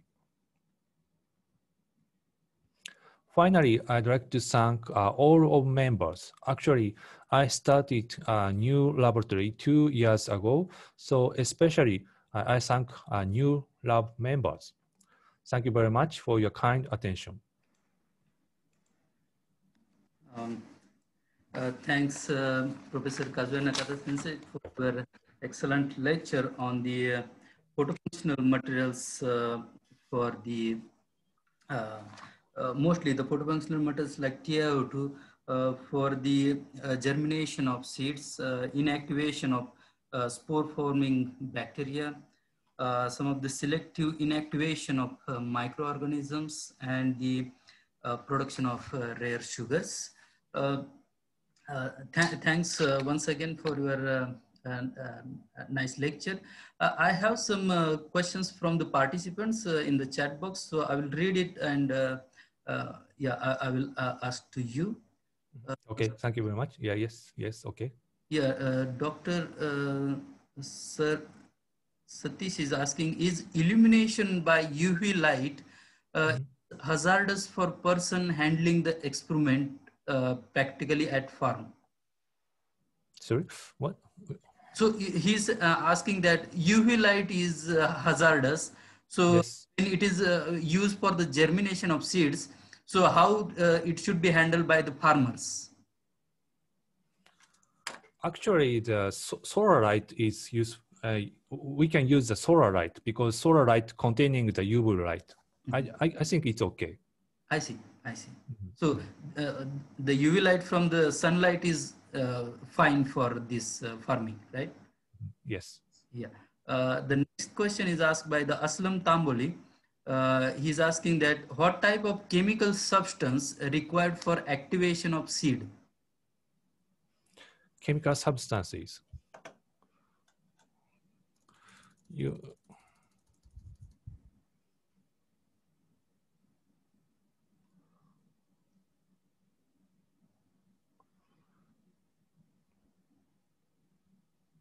Sorry.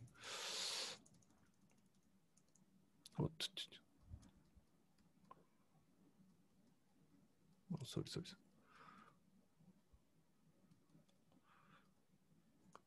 Oh, sorry.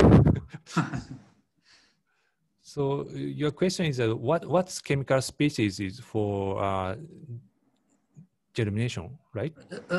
Yes, germination of the seed. So we think the reactive oxygen species are one of the key chemicals for germination, because as I talked, reactive oxygen species is generated inside the seed after water absorption. This is not photocatalytic reaction. This is enzymatic reaction. So we support the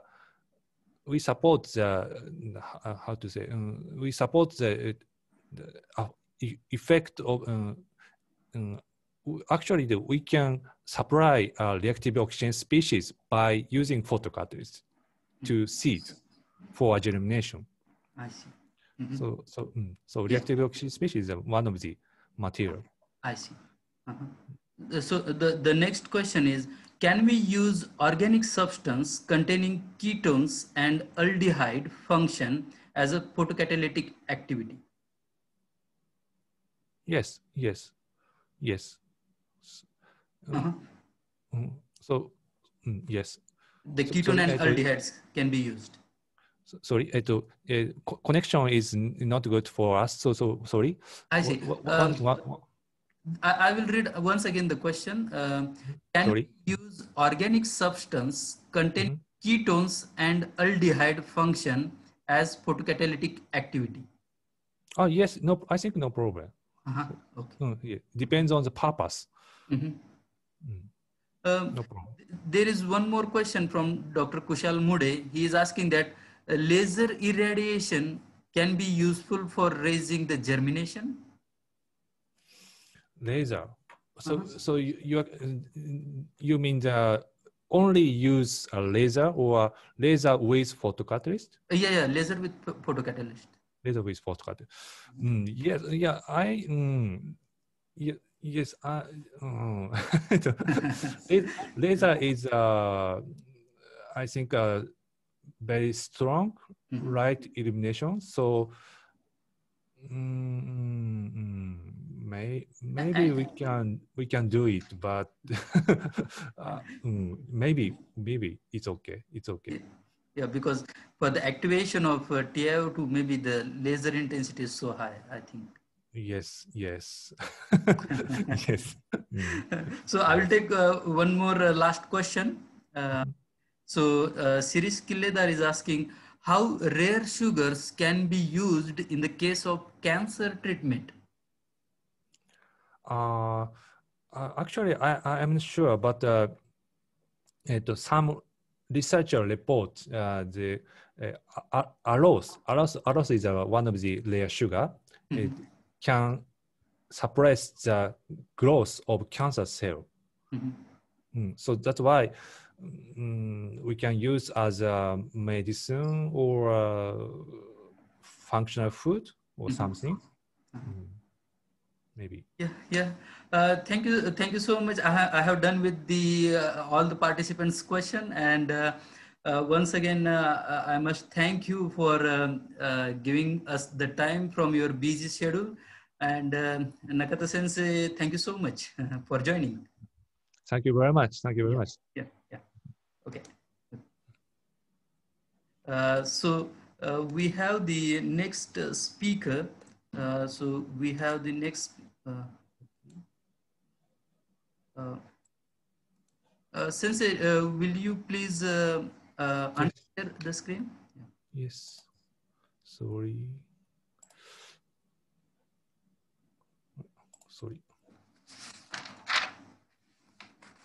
So our next invited talk speaker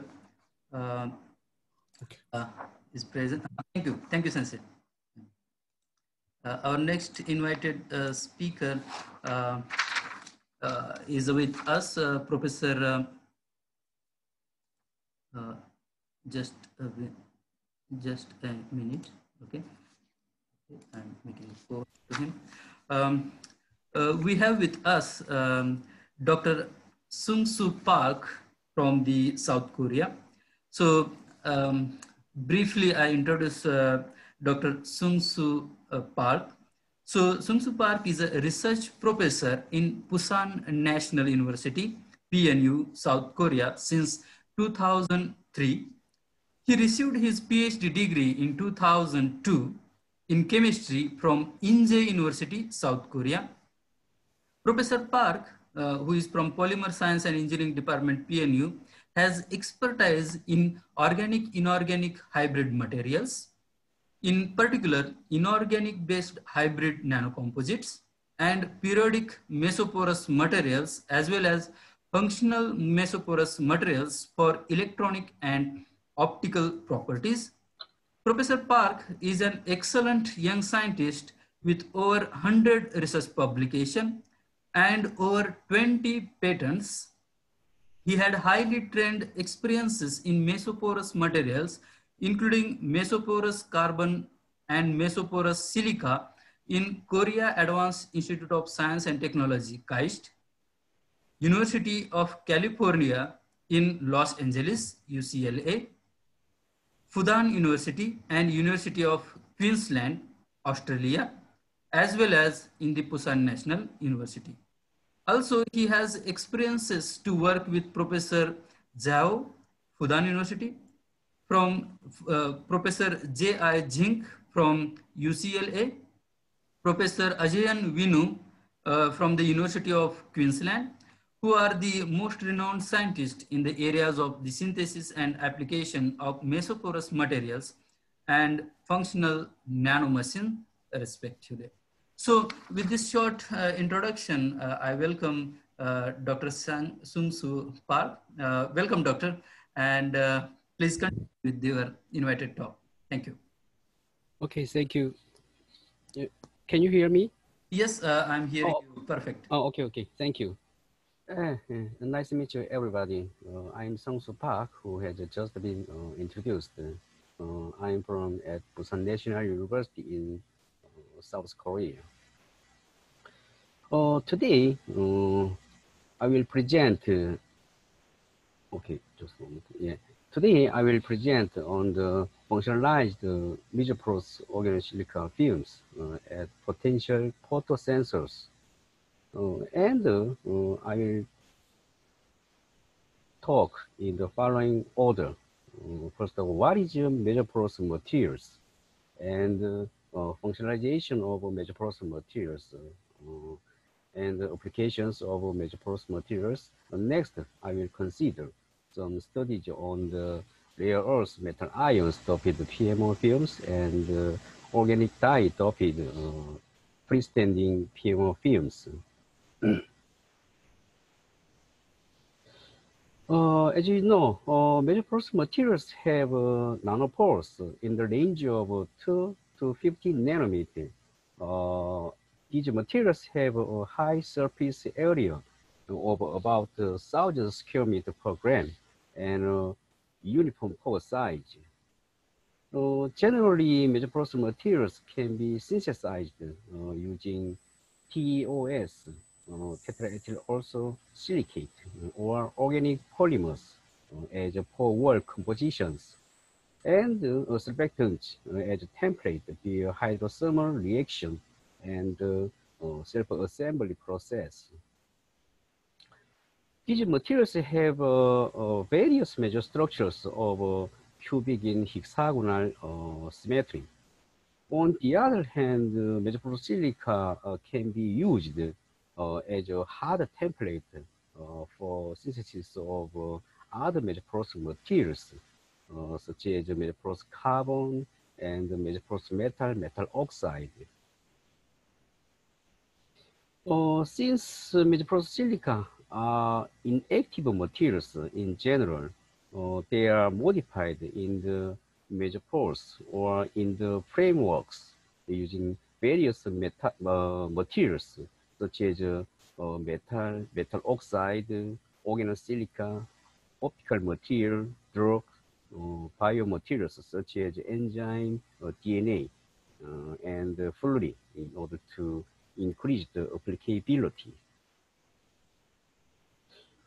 Therefore, these mesoporous materials have potential applications in the fields of catalysis, sensing, optics, drug delivery, absorption, separation, and so on. In this presentation, I would like to talk about two main themes: rare earth metal ions incorporated PM films and organic dye incorporated freestanding PMO films. First, rare earth metal ions incorporated PMO films were synthesized using PTES. PTES is like this, organic groups bridged between silicon atoms. Anyway, using PTES as silica source and surfactant as template in exit condition. PTES is an alkoxysilane with like this, an ethyl group between two silicon atoms. In detail, transparent PMO films were synthesized through a casting method using a reaction mixture having following molar ratios. At that time, europium chloride, terbium chloride, and thallium chloride were used as rare earth metal ion sources.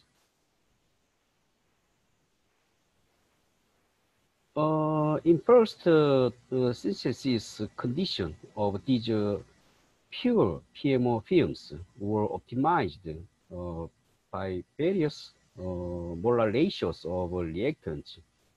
And as you can see, all PMO films had major structures with two-dimensional hexagonal symmetry by XRD technique. The following table summarizes the XRD results of the synthesized PMO films. Among the molar ratios of the reaction mixture, the value indicated in red is the optimal condition. The PMO film synthesized under optimized conditions had major channels parallel to the film surface and a well-aligned 2D hexagonal major structure. As you can see with the TM images, the synthesized PMO films have channels parallel to the surface of the film and a well-ordered 2D hexagonal major structure with a uniform pore size of 24 angstrom. The results agree well with the results of the XRD patterns and end-to-option analysis. The left TM image is an image viewed in a direction perpendicular to the major channel direction, and the right TM image is an image viewed in a direction parallel to the major channel direction. The film has a very high surface area, more than 1,200 square meters per gram. On the other hand, as the result of very narrow pore size distributions show, the films have a very uniform pore size. Even after removing of the organic template in the major pores using the calcination method, the major structure was well maintained while maintaining the cross-linked alkyl group between silicon atoms in the wall. This result was confirmed by carbon and silicon solid-state animal and TGA analysis. The rare earth metal ions incorporated PMO films exhibited different photoluminescence properties with blue, green, red color on the UV light.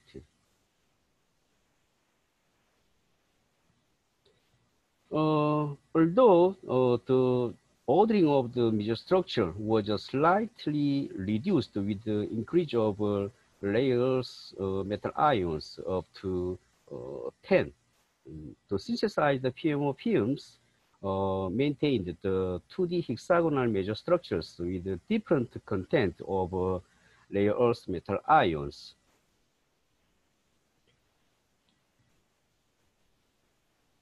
As you can see in photoluminescence spectra, EU, TB, TM incorporated the PMO films show the characteristic luminescence properties like these. Second, freestanding and organic dye-doped PMO films were synthesized under acidic conditions using PTES as a silica source and fullerenic 108 as a template. This F108 is black copolymer. The dyes were spiropyran and melamine species. Dye doping was done in two ways. One is to obtain by treating surfactant extracted PMO film with a dye solution, and the other is to synthesize using one-part synthesis method in the synthesis of pristine PMO film, like this.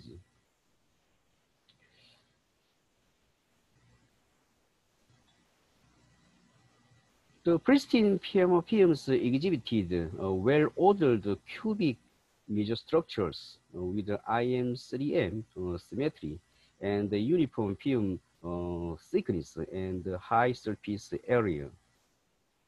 The PMO film has a pore size of 74.1 angstrom with a narrow pore size distribution.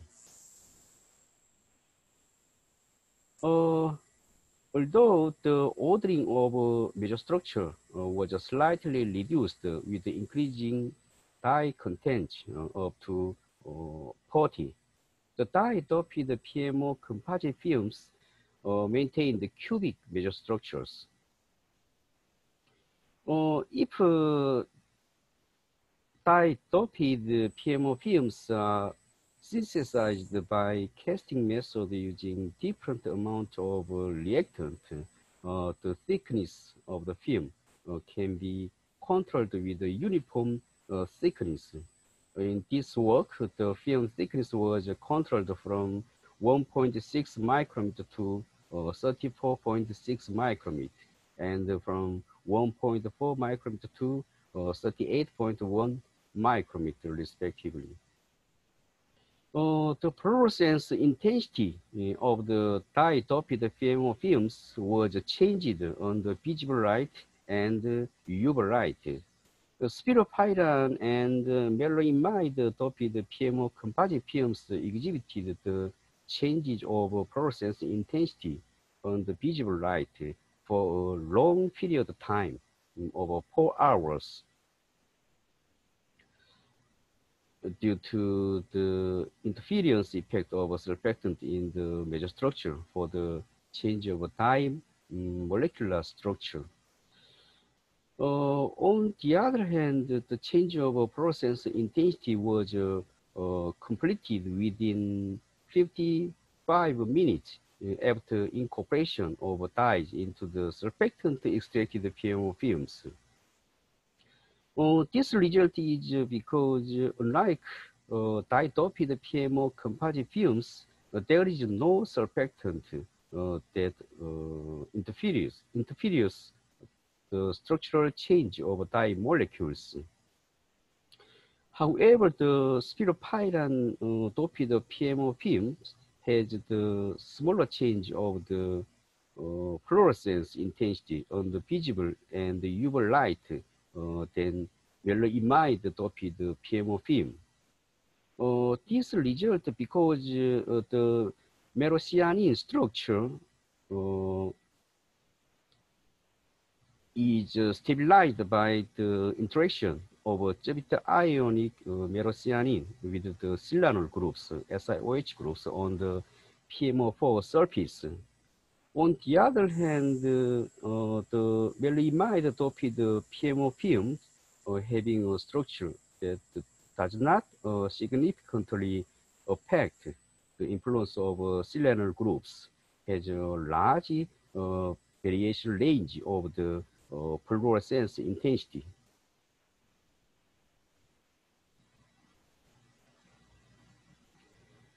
In conclusion, the photosensitive metal ions and organic dye-doped mesoprocess silicon materials have high applications in the fields of photosensors. Thank you for your attention.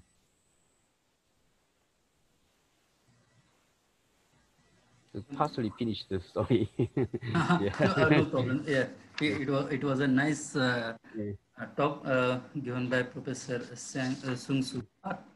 So, actually, Dr. Sung Soo Park has given a invited talk on the functionalized mesoporous organosilica films as a potential photosensors. So I'm just waiting for any questions from the participants in the chat box, or they can raise the hand facilities.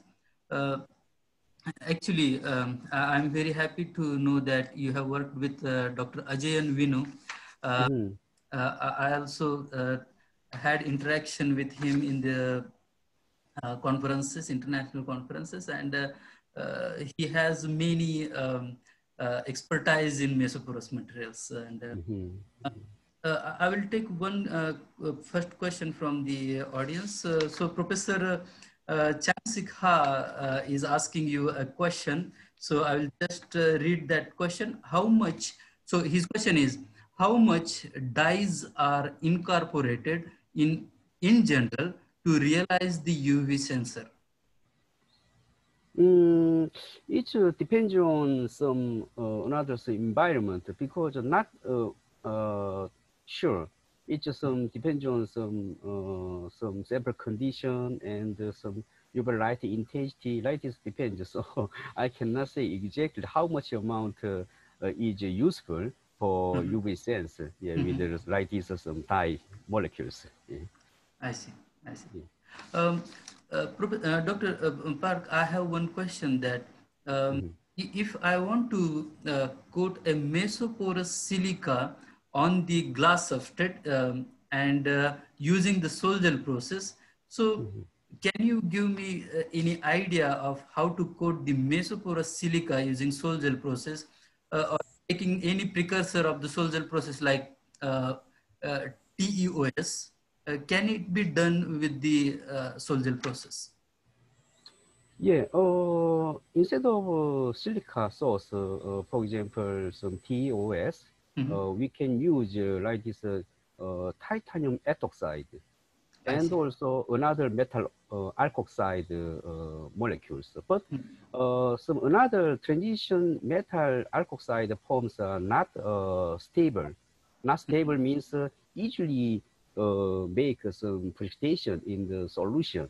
So we cannot make easily some self-assembled some major structure compared to silica source. Yeah. So anyway, we can try, and also many researchers they tried with another metal alkoxide precursors as some for formation of the for wall compositions. Yeah. Yeah.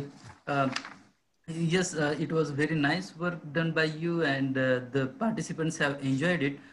So one more question is coming from Dr. Mahendra Kavle. So he's saying that I have an observation. It's my humble in the slide of fluorescence spectra, the fourth graph was y-axis named as a fluorescence bottom right graph.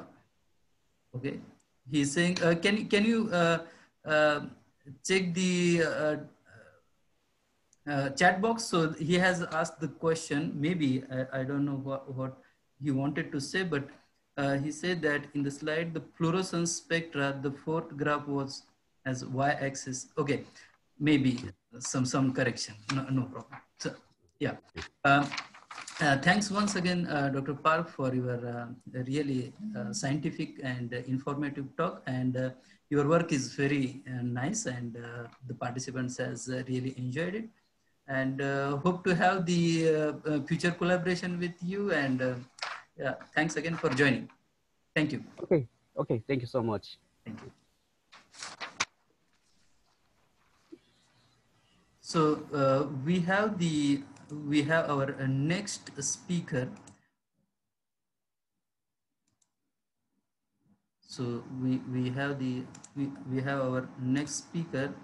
I'll just make it clear.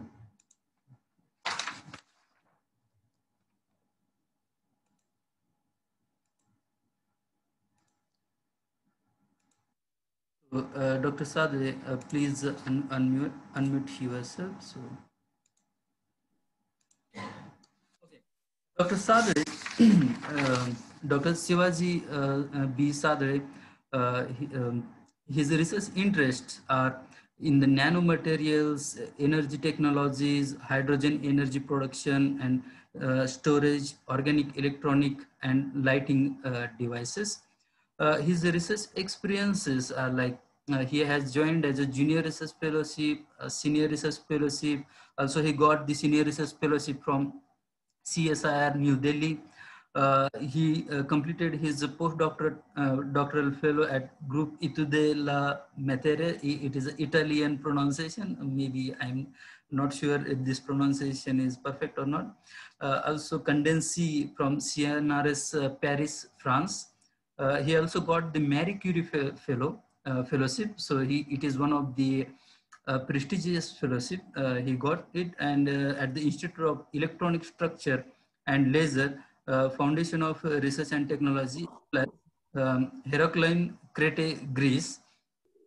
He also got the JSPS fellowship from 2009 to 2011 from Kyoto University, Kyoto, Japan. He also worked as an assistant professor from 2011 to 12 in Kyoto University, Kyoto, Japan. He was the visiting professor at Kyoto University, Yokohama, Japan in 2014 to 15. He also visited as a JSPS Bridge Fellow in 2017. Also, he worked as a visiting professor at Kyoto University, Yokohama, Japan in 2017 and 2018. He completed many research projects. Two of them are international research project supported by DST under the Indian-Japan Science Cooperation Program in 2013 and 15. Also got the BRNS funded research project in 2014 to 2017. He has the international research project supported by DST under the Indian-Egypt Science Cooperation Program from 2016 to 18. He is guiding many of the master, MPhil and PhD students. Currently, he has guided 20 MSc students, 2 MPhil students, and 6 PhD students. He has 2 patents with him. He has granted 2 patents. He has more than 50 international publications. He has 3 book chapters, and he attended more than 35 international conferences. He also has the membership of academic bodies like associated with the member of Institute of Physics, London, the Japanese Society of Applied Physics, member of Indian JSPS Alumni Association, member of Indian Association of Physics Teachers, member of Materials Research Society of India, MRSI, and he has visited many countries like USA, Japan, France, Switzerland, Germany, Romania, Bulgaria, Greece, Egypt, Poland, Thailand, Malaysia, and many. So with this excellent biodata, I request Dr. Shivaji Sadre sir to please start his invited talk. Please share your screen and start your invited talk. Please, Mr. Dr. S.B. Sadre sir.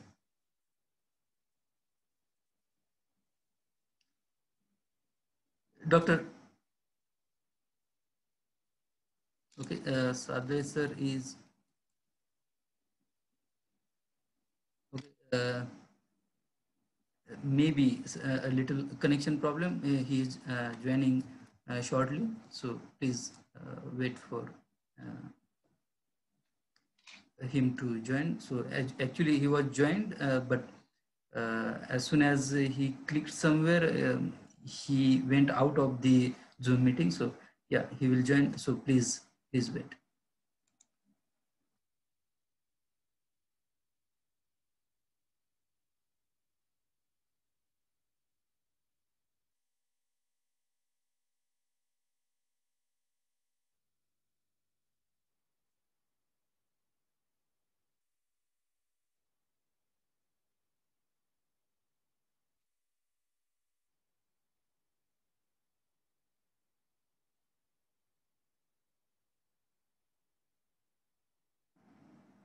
Okay, please wait for a short time.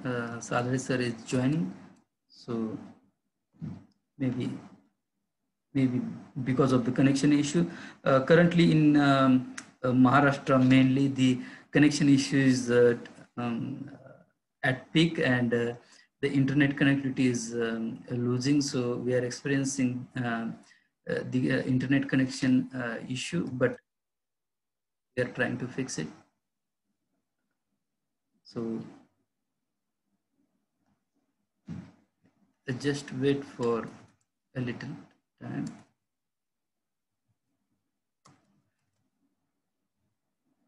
Okay. Yeah, he is not still joined. So without killing the time, so I must go to the next speaker. Meanwhile, he may join. So I will consider. So I asked Devan sir. Devan sir, can you listen me?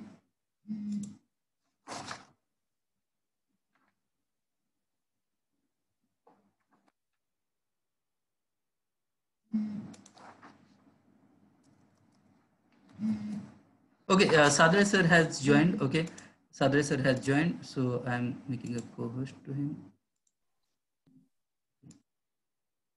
Dr. Sadre. Yeah, good morning to everyone. Good morning, sir. So would you please share the screen and please start your inverted talk. Okay, thank you. Yeah.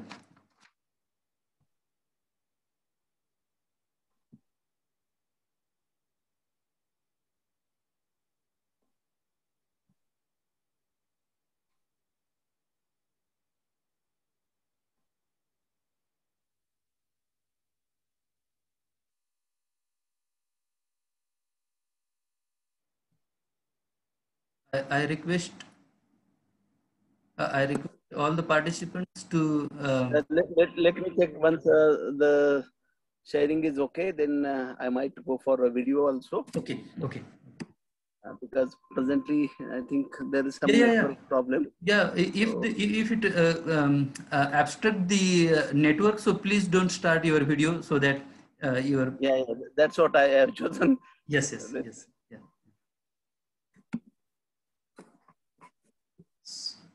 I can see your screen.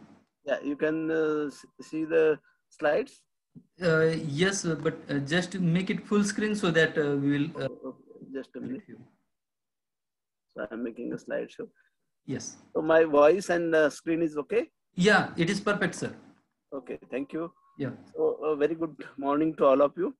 Thank you, the organizers, Dr. Latte, principal of Dr. Latte, convener of this conference, and also the principal of the college, for giving me the opportunity to share my work and some of our recent results.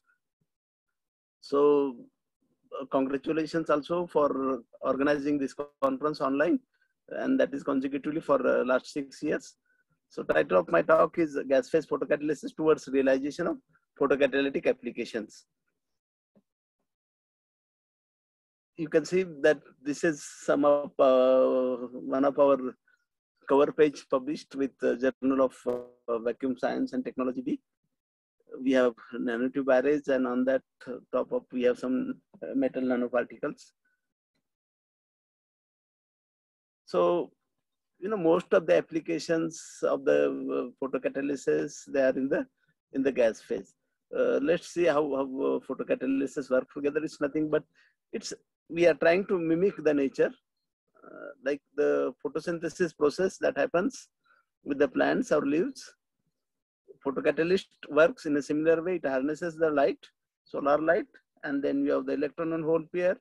By using that electron and hole pair, you can use it for various applications. Maybe one of the major application is degradation of an organic pollutant.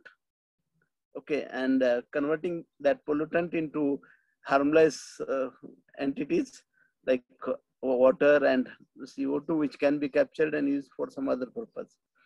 So this is most of the audience, I guess, is familiar with this fundamentals of the photocatalysis. So I'll move forward. So there are so many applications, okay, of the photocatalyst, starting from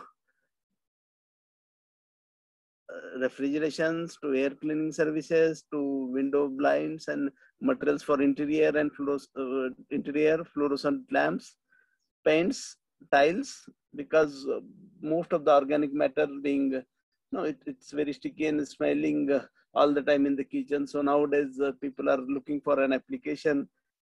So you can see most of these applications, of course, hydrogen production is one of the application. And most of these applications, they are in gas phase. So that's why we are interested to study and find out the efficiency and the reaction mechanism of photocatalysis in gas phase. We know that on the contrary, liquid phase studies, there are a lot, and but liquid phase photocatalysis is a rate limiting process. So inhibiting the rate of hydrogen production. Hydrogen is one of the future fuel or next economy. It is being said that next economy will be hydrogen economy, so on and so. And there are some of the characteristics of the hydrogen that can be used as the best fuel. Presently, it is being used in the rockets, okay, or for the space applications, and so you can see that it burns without producing any further pollutants. So that's why it is clean fuel, non-polluting fuel, as well as can be made available from the natural resources. So hydrogen fuel could be a fuel to the next economy, where sustainability is to be taken into account. So just to give you an idea that as I cited earlier, that most of the applications of photocatalysts are in the gas phase. This present application, you can see there are some real estate buildings, and these are getting degraded with respect to time, getting oxidized, or maybe some pollutants are being deposited. So it has been tested that you can apply photocatalyst on these tiles, and then you can see that it will be a self-cleaning wall rather. So a lot of work is being done into this direction.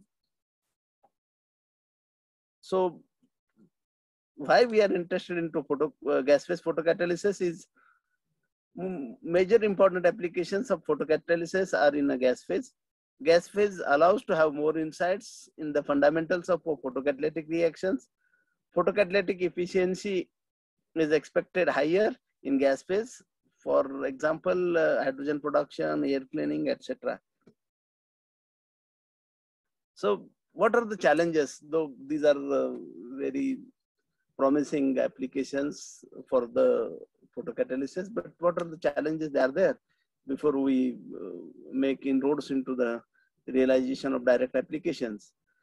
So the challenges in this heterogeneous photocatalysis are activity of a photocatalyst, spectral sensitivity of the photocatalyst, and selectivity of the photocatalyst. These needs to be studied. So heterogeneous photocatalysis can be, there are presently two different ways for the reaction to happen. One of the is called as direct photo holes or direct hole transfer reaction. In this case, the conduction, it is being also recognized as a conduction band mechanism, where electron is directly utilized. Okay, so electron injection into an electrolyte and peroxide formation. So this reaction, direct hole transfer reaction, proceeds through electron injection into conduction band and peroxide formation. Whereas the indirect hole transfer, in which the hole is being consumed, that too through valence band, and is being called as valence band mechanism. Hole injection into valence band, and then you have a OH radical, and this proceeds via superoxide formation. So this is being called as a protonation of a superoxide. Okay, it's indirect hole transfer reaction. So these are two predominant reaction mechanisms that happens during the initial phase of a photocatalysis, and that determines the rate, efficiency, and many other parameters related to the process of photocatalysis. So in developing a material, it's a principal challenge is to develop a novel material that can drive photocatalytic efficiency of over 10% in gas phase using solar light, which is the level at which the technology will be made economically viable. So when we are developing some material systems or developing a device, we have to think of making that technology economically viable, and this is what we are targeting towards. So we have tested we have developed, synthesized a couple of metal oxides and other materials systems, and we have checked their performance. For example, we have done with the photocatalysis with the W3 films and platinum loaded W3 thin films. We have also done a composite of W3 and TiO2, a comparison between platinum loaded W3 TiO2 composite film. We have also carried out a photocatalysis with hematite iron oxide nanotubes with cupric oxide nanoparticles coated on that. Whatever image you have seen is with this affinity. So we have deposited W3 thin films by polymer assisted deposition W3, which was later annealed and confirmed by this XRD. So you get different morphologies. It has been with a different concentration of the pHs. So that has been, you can get a nano, you can really tailor the morphology of a W3 thin film with quantitative pEg. So we succeeded in getting fine nanoparticles, okay, of W3 at 20% pEg. And you can see that this AFM and TEM image, they confirm the synthesis of W3 nanoparticles. We have also made a TiO2 gel solution, and then this is a known process. We have carried out a deposition of a composite film, and we could have very small TiO2 nanoparticles. And really we have the composite, which has been confirmed by XRD. On the top of that, we have deposited platinum particles by photoelectroreduction method. And then this different samples, they were analyzed in a chamber, which is equipped, connected with a QMS, okay, quadrupole Morse spectrometer, connected through a turbomolecular pump, and has a window, quartz window, through which we can shine the light, and we can also introduce gases, methanol, some other gases, so that it can be tested. So we can really control the ambient, and you can measure what are the gaseous species that are being developed, and by measuring the partial pressures of these species. So initially this chamber was evacuated to very high pressure, like 10 to 9 into 10 to minus 7 torr, and then methanol was slowly introduced to a certain amount, and then that was being, partial pressure of methanol was also measured, and then you shine UV light or visible light as per the requirement, and then you measure the partial pressures of different species that are being developed, and by analyzing them you can get.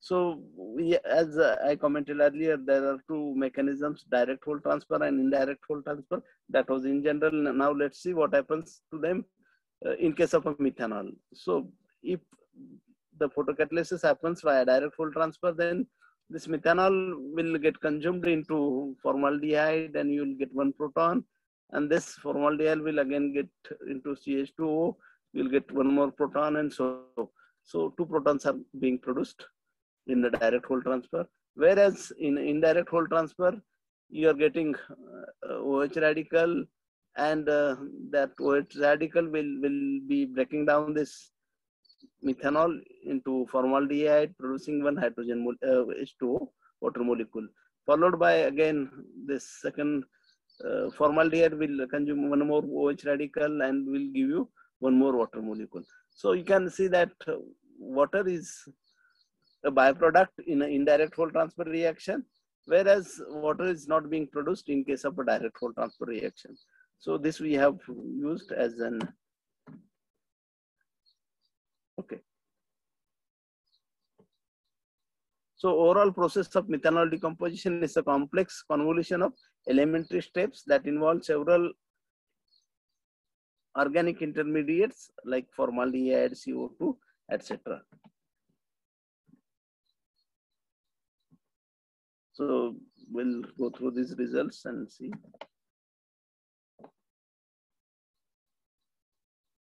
For a direct whole transfer reaction, which was observed for in case of methanol with W3, you can see that W3 is getting intercalated with H plus ions.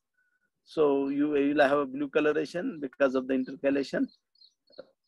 Okay, as you can see that in earlier slide, there was only H plus.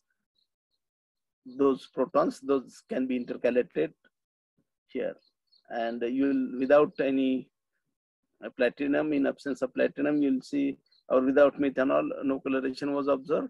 That means this proton which is being intercalated is generated through direct whole transfer reaction.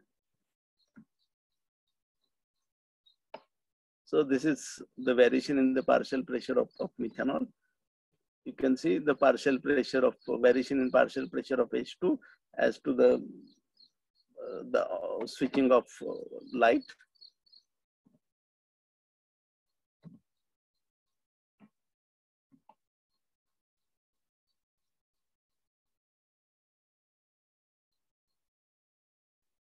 So this is change in partial pressure of CO2. You can see initially there was a surge in the partial pressure of CO2 once we switch on. That was, and later on you can see the concurrent absorption, decomposition of so this A region is a little bit of phenomenon that is happening in the beginning. Okay. So that can be replenished. So we have done some control experiment to find out why it is so. So that is because of the photo-induced desorption. So in absence of oxygen, the photo-induced desorption is very profound. And that's why, because this process is being carried out in a vacuum and there is not much oxygen. So that's why the photo-induced desorption is quite high in the beginning.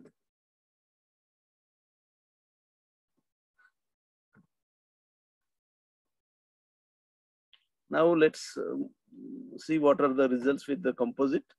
With the composite, we have clear variation in the partial pressures of formaldehyde as well as partial pressures of CO2 and CO. You can see the variation in the partial pressure of H2, which is in line with this UVA on.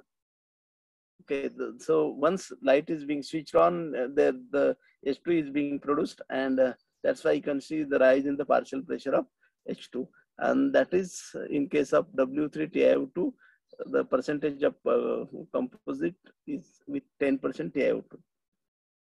And the most interesting thing is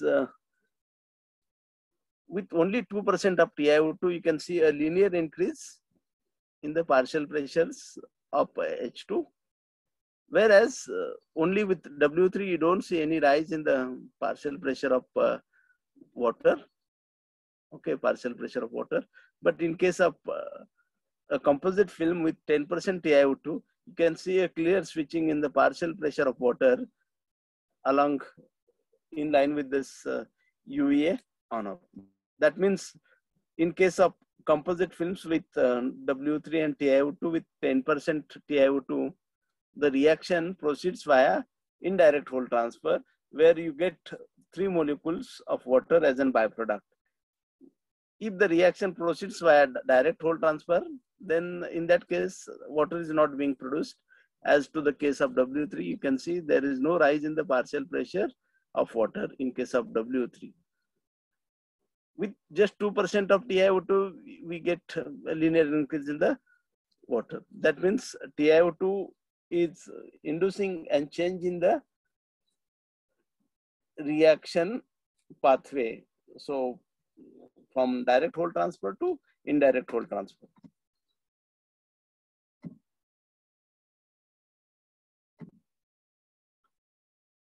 This is only with TiO2. So apprentice we have done with we have for apprentice and CNPs, we have tested the photocatalysis with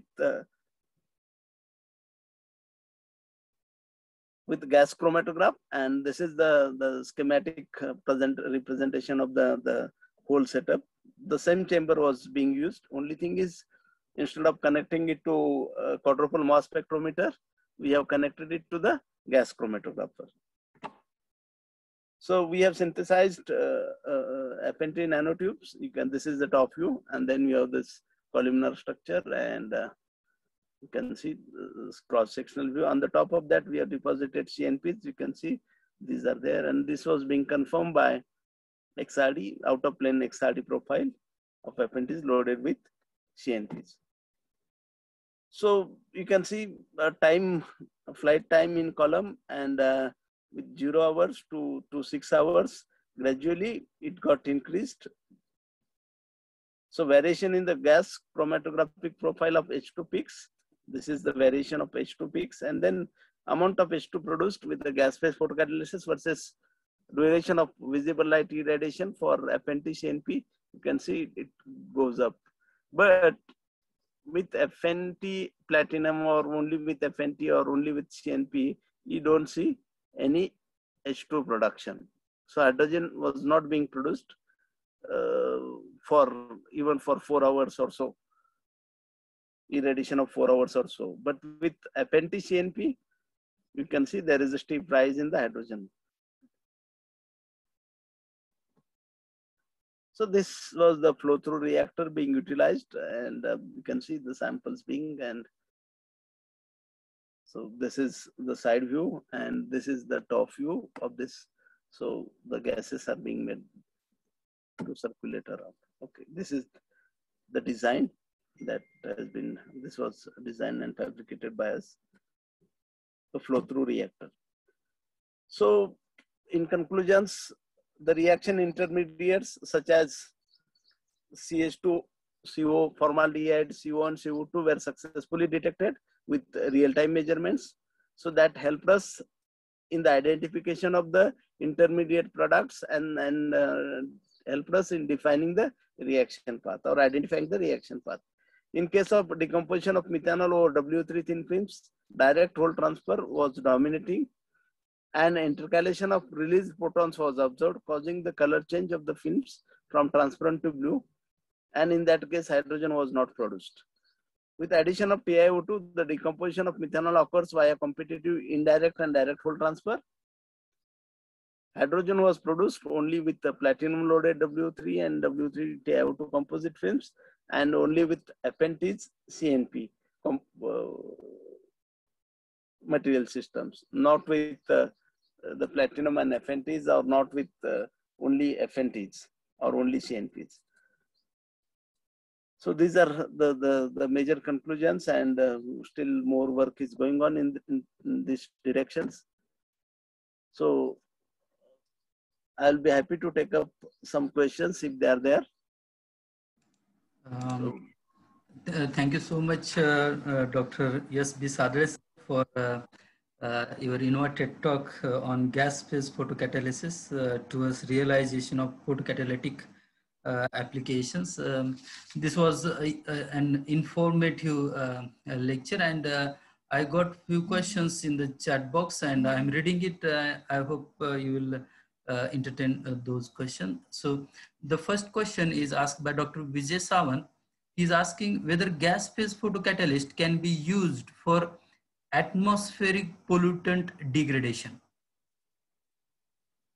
Yeah, it can be used, but it has to be immobilized onto some surfaces. where atmosphere comes surfaces. into the picture. Yeah.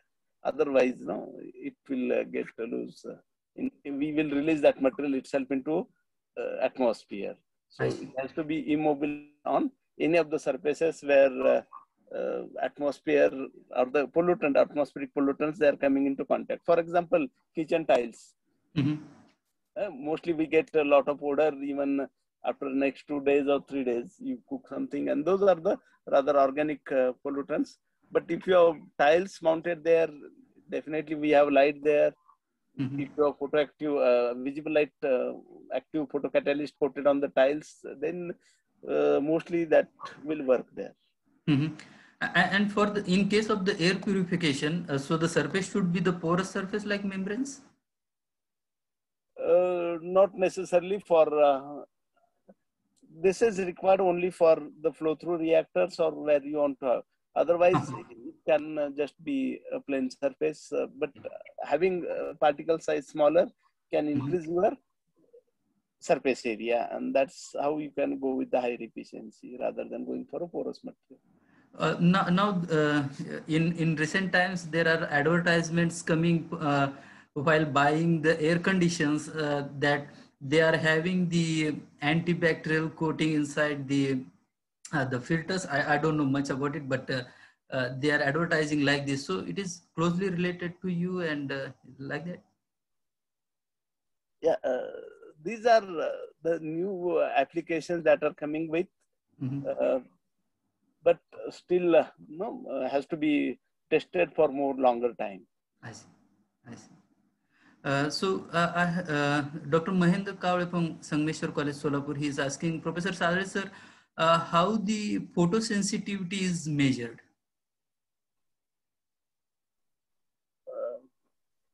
Can you repeat? He is asking how the photosensitivity is measured. Okay, photosensitivity was measured by one response was with this measuring the intensity of light. Okay, and see how much reaction products you got. That is what has been done with the apprentice CNP. We have a irradiation time and fixed wavelength was used, and accordingly you can find out the quantum yield, and that's how we you can use by finding the quantum yields, by measuring the quantum yields, you can find out the sensitivity towards each wavelength. And it seems that most of the work you have done in the, I know you have the collaboration in Egypt and Italy, but most of the work is the Japan. So you are missing Japan, and when you are visiting to Japan. Now you are also aware of the situation. Yes. Let's hope that we will get the situation clear in a couple of months or so, so that the world will be once again free. Yes. So I request all of you to take care in this very hard times of the humanity. Yes. Yes. So thanks once again for your excellent talk. Your research work is really very good. Your references are quite followed, and the citation index of yours are increasing. So congratulations once again, and thanks for your. Thank you for inviting me. Yeah. And see you, sir. See you. Bye. Yeah. We have our next speaker. So our next speaker is Dr. Rupesh Devan, sir. So Dr. Rupesh Devan has completed his bachelor degree in 1999 to 2002. He also completed his master degree in 2004. He completed his PhD in 2007. So all his bachelor, master, and PhD degrees he completed from Shivaji University, Kolhapur. Currently, he is an associate professor since December 2018 at the Department of Metallurgy, Engineering and Material Science, Indian Institute of Technology, IIT Indore, in India. He actually the editor of Chinese Journal of Physics since 2018. He has held many positions. One of them is he has completed the Inspire Faculty Fellowship given by the Department of Science and Technology, New Delhi. He completed Inspire Faculty project from 2014 to 2019. He worked as an assistant professor from 2017 to 18 at Department of MEMS, IIT Indore. He was also associate professor from 2016 to 17 at the Central University of Punjab, Bhatinda. He joined as a Inspire Faculty Fellow from 2014 to 2016 at Department of Physics, Savitribai Phule Pune University, Pune. He also joined as a postdoctoral fellow for a long time, 2007 to 2013, almost 6 to 7 years at National Dongho University, Taiwan. He also worked as a teaching assistant from 2005 to 7 in the Department of Physics, Shivaji University, Kolhapur. With this short introduction, I welcome Dr. Rupesh Devan sir in the 6th International Conference on Advances in Material Science. Now I request Dr. Rupesh Devan sir to please share your presentation and deliver the invited talk.